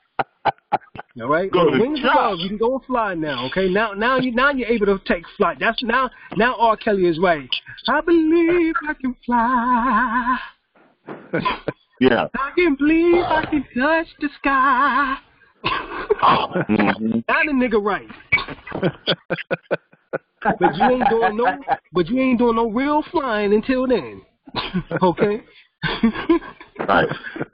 So I just want to break it down because it's esoteric and most people can't fathom, the esoteric teachings, and that's the problem that's going on now. That's why there's so many damn debates about nothingness. Right. That's right. Nothing practical. And don't tell me how to get there. They doing the same shit that I'm gonna left the church for. Right. And that demonstration you just the soul. How are you gonna save my soul and can't tell me what the soul is? Exactly what he saved. So Alim, when the chakras and the Kundalini, when all that lines up and hits the pineal gland, what's supposed to happen for us, man? You become Heru. It's supposed to just happen, isn't it? You become Heru. You become the awoken soul. In other words, your thoughts become your thoughts are now is no longer resonating at the level of just a man. Your thoughts are resonating at that of a God. Matter of fact, as God says, I believe Jesus said, God's will and my will are one. Well, that's what happens now with you. Your will and God's will, which is nothing but your higher self, becomes one now. Right. It's not a spooky God somewhere that you can't connect back with. You debase and tore yourself away from Allah or your God, or which is your Father which was in heaven, which is the awakening soul. Because you got caught up into the materialistic world and these things in which that takes place here on planet Earth. 8 hours working a day, having to deal with family structure, deal with health issues, deal with everything that's going on planet Earth. That's a lot of stuff to be messing with, and that does distract us and takes us away from our spiritual work. Well, that's what the education system. That's the education system. That was done right. That was done purposely to do that. Right. Yeah. Right. Right. I mean, so what about the Merkabah though? The Merkabah that only comes from the awakening soul. That's when you have awakened your soul, which is Heru. You come back into Christ consciousness, Buddhahood, Muhammad hood, whatever term that you want to refer to. It's nothing more than the awakening of the crown chakra. Once the crown chakra, you develop that golden ray over top of your head, which is called the sun disk of Aton, and you become the sun on earth as it is in heaven. You now you are now the Son of Man, or in the image of the Son of God as the sun up in the sky. Yeah. My only thing about that is I know everybody in this class thinks differently than everybody else. I don't know. So my thing is, I want to know how would somebody know that they do have the Merkabah? Well, you'll feel it. There's a technique called the 18 breath technique designed by Javel Melchizedek. 18 breaths, 24 breath, and 28 breath technique of how to develop and how to activate your Merkabah or your Merkabah. Yeah, I tried a couple of those. I think you said you hold your breath for 18 seconds or something like that. No. You have to focus on each chakra, in particular the lowest chakras, and do certain chakra cleansing along with certain breath and color, focus of colors of each chakra in order to cleanse them. And then by doing so, of mastering the breath at the same time and having your awareness and your conscious level at each one, you are able to develop it at the solar plexus or at the heart chakra or etc. in which that you develop your Merkabah. And you teach your technique too, brother, right? I seen the video. I actually teach this information in the healing class. How to activate your Merkaba or your Merkaba. How much? How much is that class? That's a 3 months class. That's $1,000. Okay. But tonight we donate the water.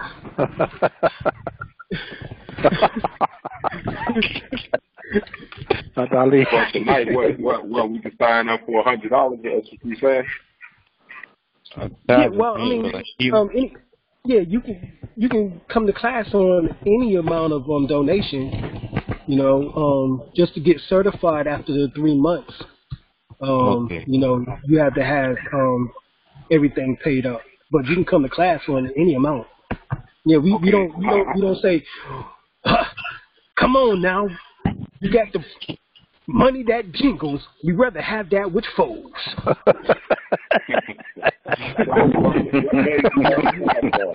You know, we don't do none of that. You know what I'm saying? You know, we just actually, give a donation, and that can be whatever it is, and bring your ass to class. What day though?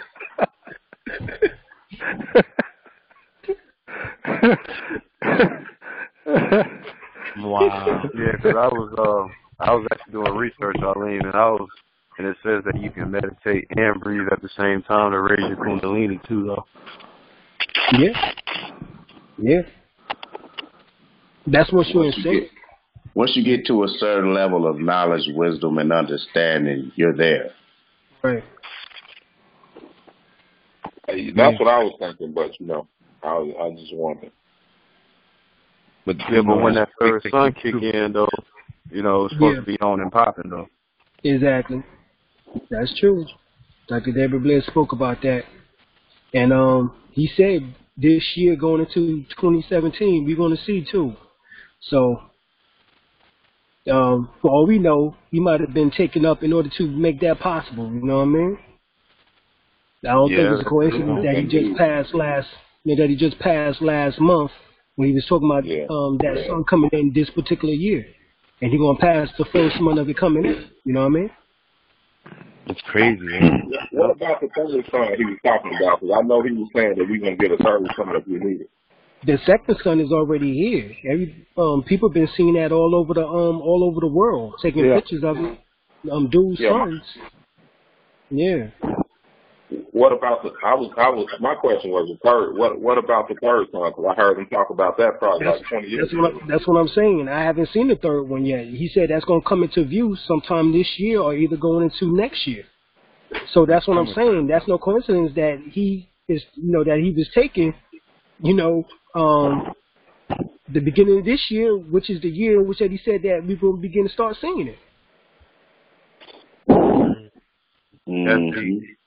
Because he was the main one talking about it. So, as the ancestors could have said, well, you're going to have to be the manifestator of that third sun, Dr. Blair. Yeah, we probably need to get these albions off this planet so we can start operating right anyway. Well, I mean, shoot, there's definitely going to have to be some divine intervention. But I appreciate Dr. Deborah Blair because he told us over 20 years ago, he said that it's going to be like an ant trying to hold back a tidal wave. So we're going to turn into God anyway. Yeah, that's. I mean, they're trying their best to stop that, but the only thing they're doing is delaying the inevitable. The fluoride in the water, the chemtrails in the sky, the GMO food. They're trying their best to keep us at a cellular level of entrapment. Dr. Phil referred to it as lockdown code transmission. They're trying to lock our light down and keep it, keep it confined, because they don't know, because they already know that what happened with X-Men and in the movie Push and Tomorrow's People and all these movies that they had coming out, that these things was right. All these things was getting ready to manifest and happen with us, and in some people it has begun. You know? Yeah, because I seen it's national. Yeah, because I seen an Asian dude in the East. This dude was able to light up paper with his hand, bro. With like set it on fire with his hand, bro. Oh yeah. That's brother. Yeah, I know who you're talking about. That's John. Is that Qigong, though? Is that, you know? Yeah, that's John Chan. Yeah, that's John Chan. Well, yeah, that's Qigong. Yeah, that's what we teach. We teach Qigong, Tai Chi. So yeah, that's Qigong. Or form of Qigong. Yeah. Tumo breathing. Which he's able to move. It's called Li Kong Jin. Li Kong Chin is the name of it. Which that move their energy body and electrify whatever they touch. Hey, well, he should be able. Can he touch the Federal Reserve and move them up out of here? Well, see, that's what I'm talking about. That's what I be talking about. I said, shit, I don't need the gimmicks. You know what I'm saying? Okay, I'd be like, you know, if I seen Chris Angel or David Blaine, yeah, nigga, that's a nice trick. I'm glad you can levitate. All right, now, nigga, bring this nigga back here from dead. You know what I'm saying? I mean, you know, if you're going to use some power, you know what I'm saying, I'm not going to damn just use it for a damn TV show. Yeah, that's right. Right. You know what I'm saying? Yeah, that's right.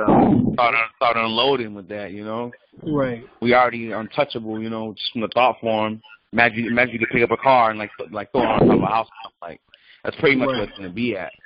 Right. If you seen But we got the wisdom not. Right. So for us to operate at a higher level, you know, instead of just these cheap things, you know, niggas develop these gifts. Next thing you know, they damn trying to do a David Blaine number, be on TV or something. They ain't trying to do the benefit of the people, yo.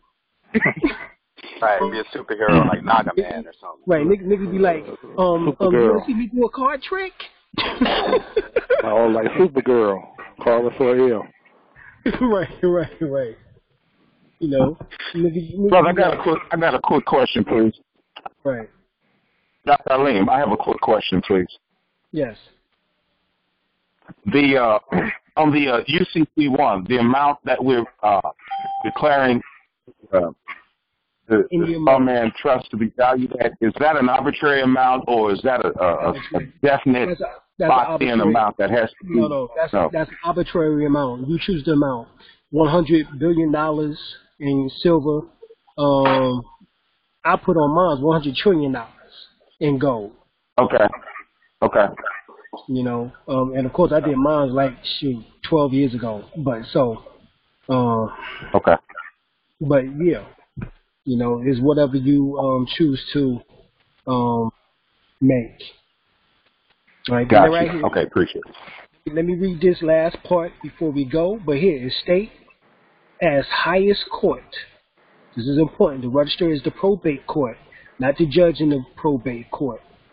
In Great Britain, just as in the United States, the register is the court. The probate court is the paperwork at the registrar's office. The probate court just proves that the executor has already done. The executor office is higher than the probate court. The court does not have jurisdiction in personam or subject matter. This is what I was telling you over the estate. The only probate court possible to bring a claim into one described on the birth certificate, they won't do that. The executor office is the highest office in trust law and the highest authority.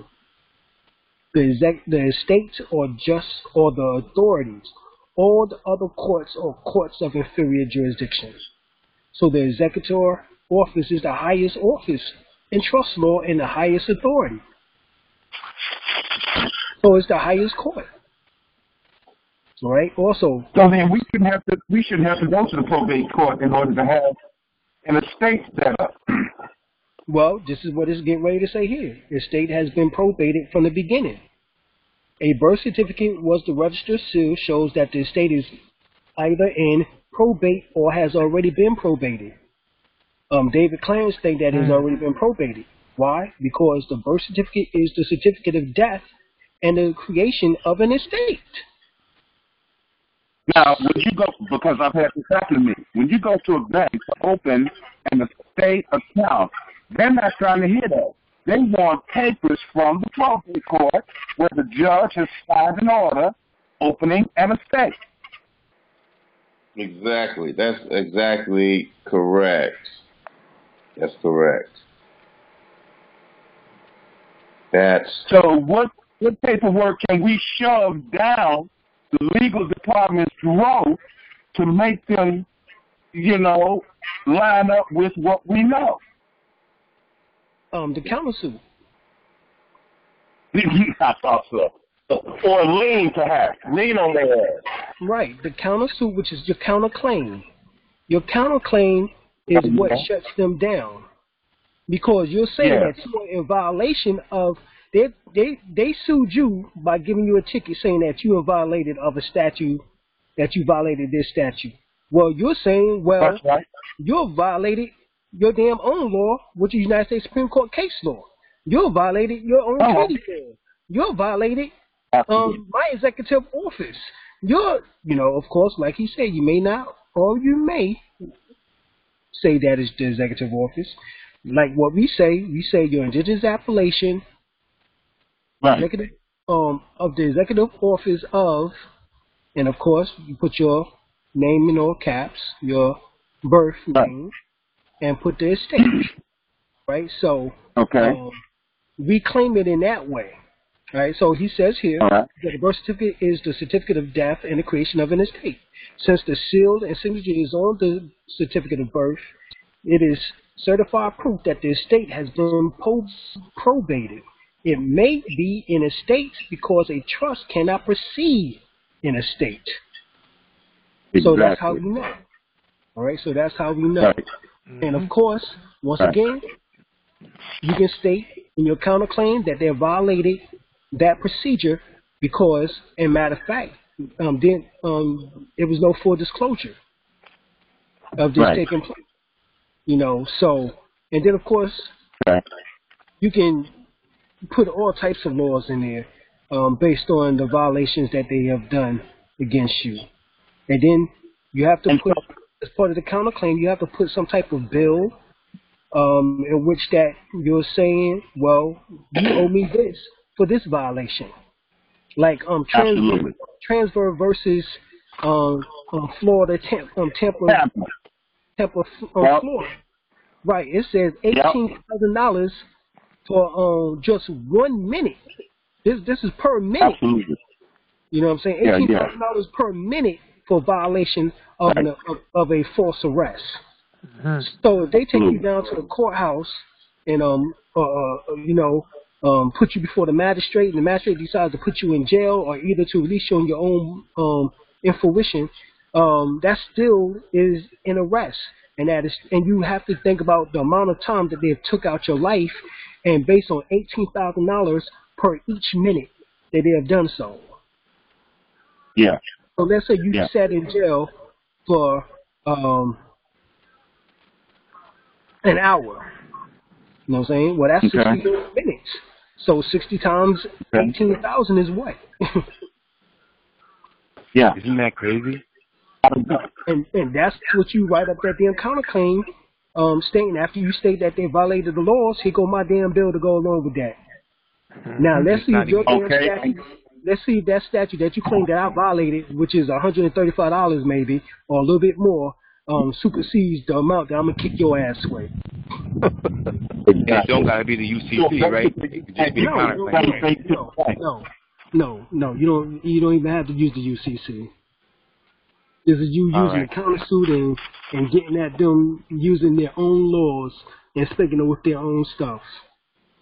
Because we're the executors now anyway. We're the higher court. You got it. Fixed it with the same thing that Trezvan stuck them with, talking about the bank now. Right. Right, and okay, so the same rule would apply in the case where they won't accept a person's indigenous ID to open an account. No, we got to have state authorized ID. You're not going to open this bank account. You counterclaim that ass.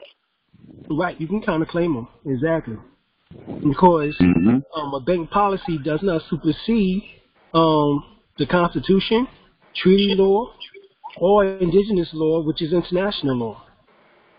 That is that's a bank policy. But you know what I'm saying, just like the bank is asking for a damn social security card, but yet the IRS states specifically that you don't need you don't give no one your social security card number. In fact, they tell you to leave it at home. Do not take it out. Right. Right. So I mean, you know, these are just the things that you can hit them with.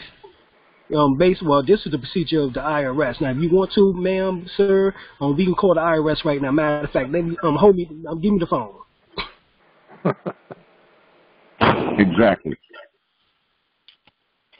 You know, so it's just the thing that Brother Taj already talks about is that, yo, we have to make them enforce their own laws, because this is why they took their oath to the Constitution. And if we don't make them uphold the Constitution, then really us doing trade with allowing them to do trade in our borders, you know what I'm saying, would have been for naught. You know, and that's what's going on. We got these jackasses running around thinking that they run something when the only thing they run is the corporate side of things. You know, we are the Americans. So we have to check them. We have to check them with their own laws, like you said. Their own laws, right? Because they the ones. Remember, we never took an oath to the Constitution. Hell, we're not even citizens. Right. Exactly. We are the Aboriginal, or as I like to use, original inhabitants. Yeah. If you look under, is it appropriate to use the word national? Can we say national? You're natural. No, national. Can we say we're national? American nationals. Well, we can say that. Not citizens, but national. Right. We natural, yes. natural. Yes, you can say that. Yes. Yes. Okay. Ali might have court on the first, man. Real so quick, just to impact on what you were just saying, if you look under the construction of statutes in your state, you will see how they're administrating us as corporations, because under construction of statutes in all states, you find that the definition of a person has nothing to do with us. Right.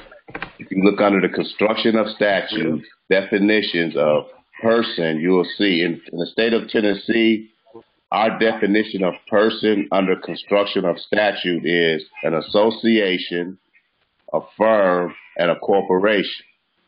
Right.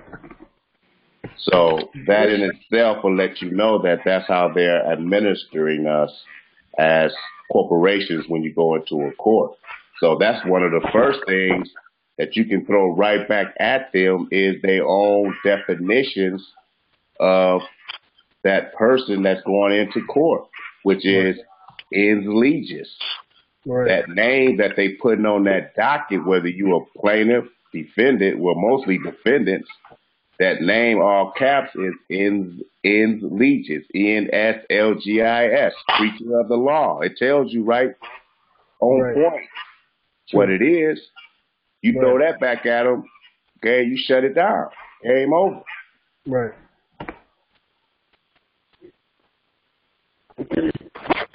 Well, Dr. Alim, I have a court case coming up on the 1st of March. That's about indigenous. I have a nationality and all that. How would I deal with that? You would send in a copy of your nationality documents to the court, certified mail return receipt. Also send in along with that a notice of restricted appearance that you only bear under threat, arrest, and coercion. And then also send in your countersuit. Challenge the jurisdiction if you would defend it. Right. And appear special. Right. Notice of special appearance Always and notice of appear restricted special. appearance. Right. Right. But you still got to file a countersuit pursuant to Federal Rule of Civil Procedure, Rule 13. Yes. Yeah. Okay. Well, if you file, but here it is. Here's the thing, though, to that counter, though. If you file a counter, then you confer jurisdiction. Me personally, I would not file a counter until after you challenge the jurisdiction of the court. Because remember, anytime you appear as a defendant, if you appear and do not challenge the jurisdiction at first instance, you confer jurisdiction. You should never, ever, as a defendant, confer jurisdiction to the court. That means you never appear, only you appear special. That's you do not consent. Right, and that's why we say restricted appearance, which is saying special appearance. So you send in a notice of special appearance, and you definitely want that. You want a copy of your nationality, and you want to send that certified mail return receipt. Make sure you send it to the clerk of court. Make sure you have your the so-called court docket number that they have given or associated with you is on the documentation so that the clerk can put it into your documentation. What is going to be said is that you also need to give notice to the so-called DA or the so-called state. So you can give a note in which that states that notice can be given from the clerk to the DA concerning that matter. And I always say for the record. Right. I say for the record. No. Right. So you want to make sure that you waive want the benefit. Now, remember, on your special notice, all right, or on your restricted appearance, whichever name that you want to call it, you want to be able to say that you're only there under threat, duress, and coercion, that you do not give consent to the proceedings. And like the brother said, basically that you're challenging jurisdiction. Remember, we stated that in so-called court, which we don't even like to refer to that as administrative bankruptcy process, you want to make sure that you state that they do not have personam and that they do not have subject matter. Subject matter, exactly. And if the judge asks you, of course, the judge is going to ask you, try to be slick. Well, where do you live? I live in my body. Right. What he's trying to make you to say is associate you living at an address, but of course, if you leave the home, the damn house don't die. So you don't live in the house. You live on the land or the soil. Right. And so that's his whole trick, is to get you to associate with a fictitious environment. You know what I'm saying? Yeah. So if he asks you that, of course you say you live in your body, because your soul lives inside of you, and the real self is the soul. The body is just the vessel. That's your house. Remember, the body is the temple of God. So he'll look at you like, okay, you passed test 1. I ask you, well, you have a state ID, and you can say, well, that's for commerce. But that doesn't supersede my rights. Show me contract of where I waive my rights. How do you earn a living? Right. Because on your state ID, you always have all rights reserved under your name, but without prejudice or dishonor under your name. Exactly. You can say that also. That you have. So, I mean, in so many ways, right? How do you earn your living? You know what I'm saying? That's the question I was asked last Friday in court. Right. That's one of the... Right. Your Honor, I'm living to earn. Whoa. You said, how would you say it? What would you say? Tell them honorably. Because how do you earn your living? That's an oxymoron. I'm living to earn. I like that. Hey, your Honor, you mean, what have I earned? You know, or they might ask you, where were you born? From your mother's womb. My wife always say, from my mother's sakat.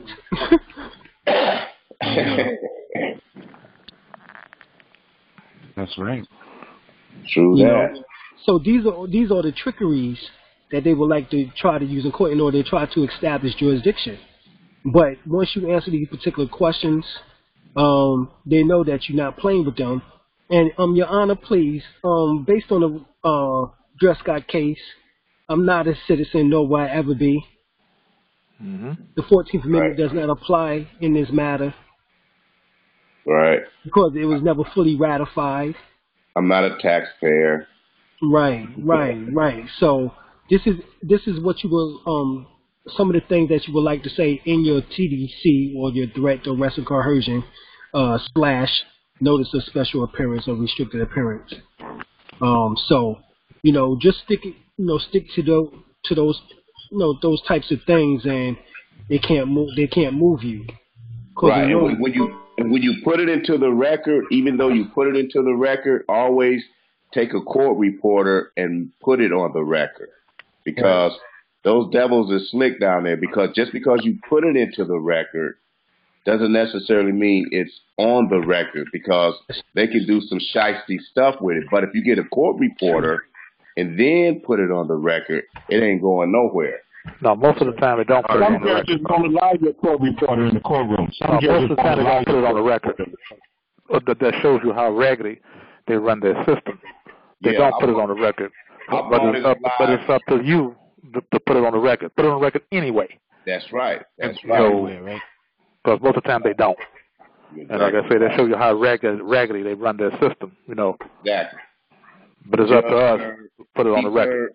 I stood up in front of the judge, and the first thing I told him, I said, "Your judge, for the record, I'd like to make the statement that I'm here on a special appearance." And he looked at me and said, "Are you paying did you make arrangements to pay for that court reporter?" I said, "That's my court reporter." He sat back in his chair, neck turned red, and said, "Oh, okay, you can continue." Because I'm pro se, he wasn't even expecting me to come in there with a court reporter. So now he all off balance when he seen that everything was coming out my mouth was on the record. Right. Yeah. And I'm gonna get that. I'm gonna share that with you, brothers, on that hearing when I get the transcripts back, which I have next week, and show you exactly how a judge reacts when you come in there and challenge jurisdiction with a court reporter. Y'all ain't gonna believe the words that was coming out of his mouth. Like you said, court reporter or court reporter? Court reporter. Reporter, okay. Be sure to polish up that counterclaim, brother. Make them pay for your time. Yeah. Counters. I'm not right now. I'm gonna wait for him to go ahead and rule on it on a default. I'm not gonna file anything because, like I said, in the state of Tennessee, once you challenge jurisdiction and jurisdiction hasn't been established, you can't file anything else in court because you will confer jurisdiction. At that point, you don't do anything because what the judge does at that point is void ab initio. So it don't matter what he does; it's automatic void. All you got to do is wait for the default, because at my motion to dismiss hearing, I challenged jurisdiction. He was not able. The court wasn't able to establish. He told me, "Oh, I don't answer questions." I straight up asked him, before I proceed, I need to know the nature and cause of this action, and I need to know, are we in is this a statutory court? Is this a common law court? He looked at me and said, "Oh, I don't answer questions."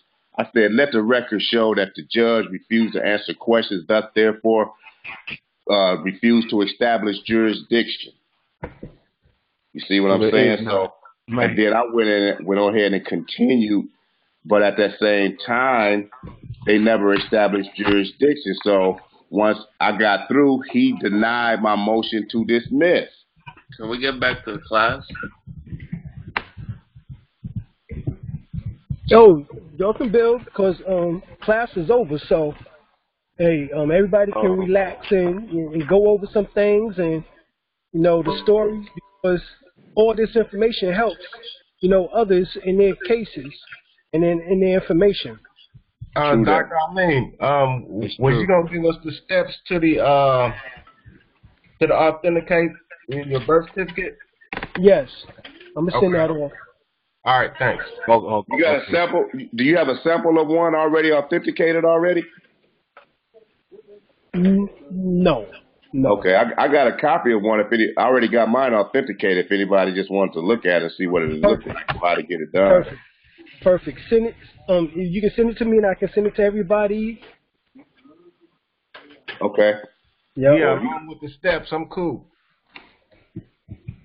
I walked. I had mine walked through. I had just some brothers up in D.C. I sent mine to, and they just walked mine on through and sent it to me. Okay. That's the best way. That's the best way. I don't like sending stuff in. I like them to be personally handed to him.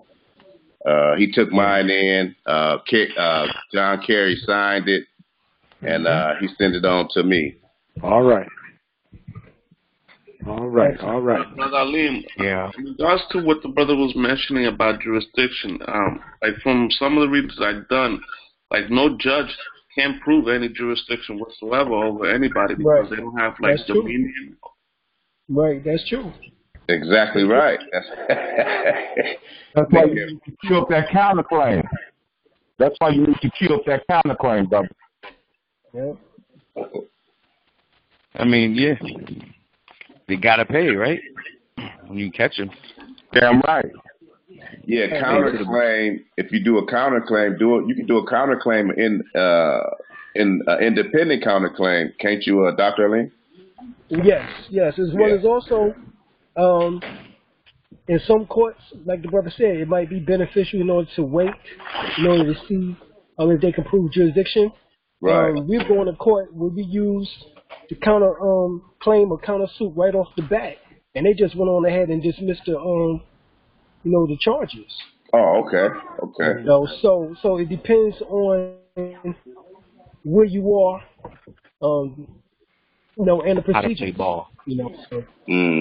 So many ways to skin a cat, though, in this jurisdiction process, though. Exactly. So many ways to skin a cat. Exactly. Hey, and to the brother in Tennessee, I'm gonna have to get your number. I'm in Tennessee. I'm in Tennessee too. Oh yeah, you need to holler at me, man. I'm in the court. We got the equity court here in Tennessee, man, and I've been in. I haven't lost one case in a court of equity yet, and I've been in there dozens of times. Don't lose. Outstanding. Yeah, man. I'm gonna have to get your number. What part of Tennessee? What part of Tennessee you in? I'm in Nashville. Yeah, I'm in Nashville too. Okay. Oh, you in Nashville? Yep. Oh, okay, yeah, brother, we got to hook up there. Yeah, for sure. Hey, y'all probably next door neighbors. I'm shutting them down, man. Yeah, that'd be crazy. I'm shutting them down, bro. Outstanding, brother. Follow suit. Excellent.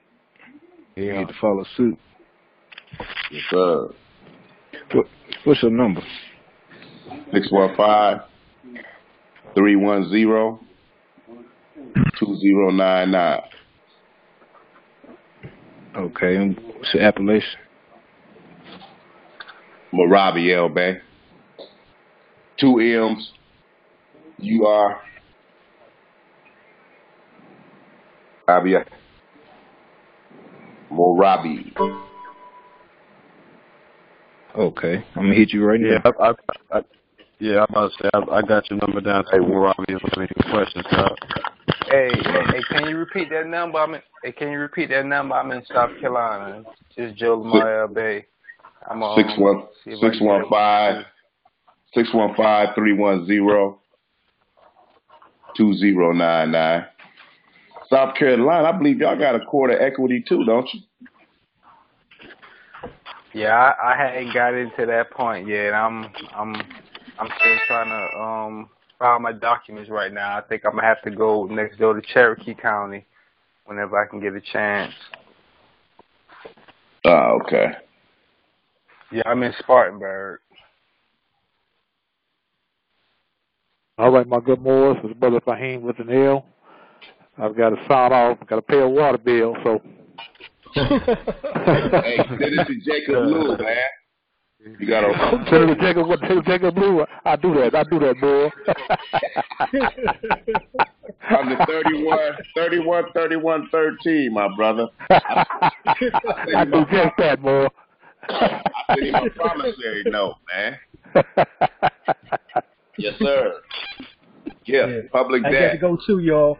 So I'm going to say, I think I should take each myself. All right. Hey, how do much value, boys? All right, peace. All right, peace. Peace. Islam. Peace.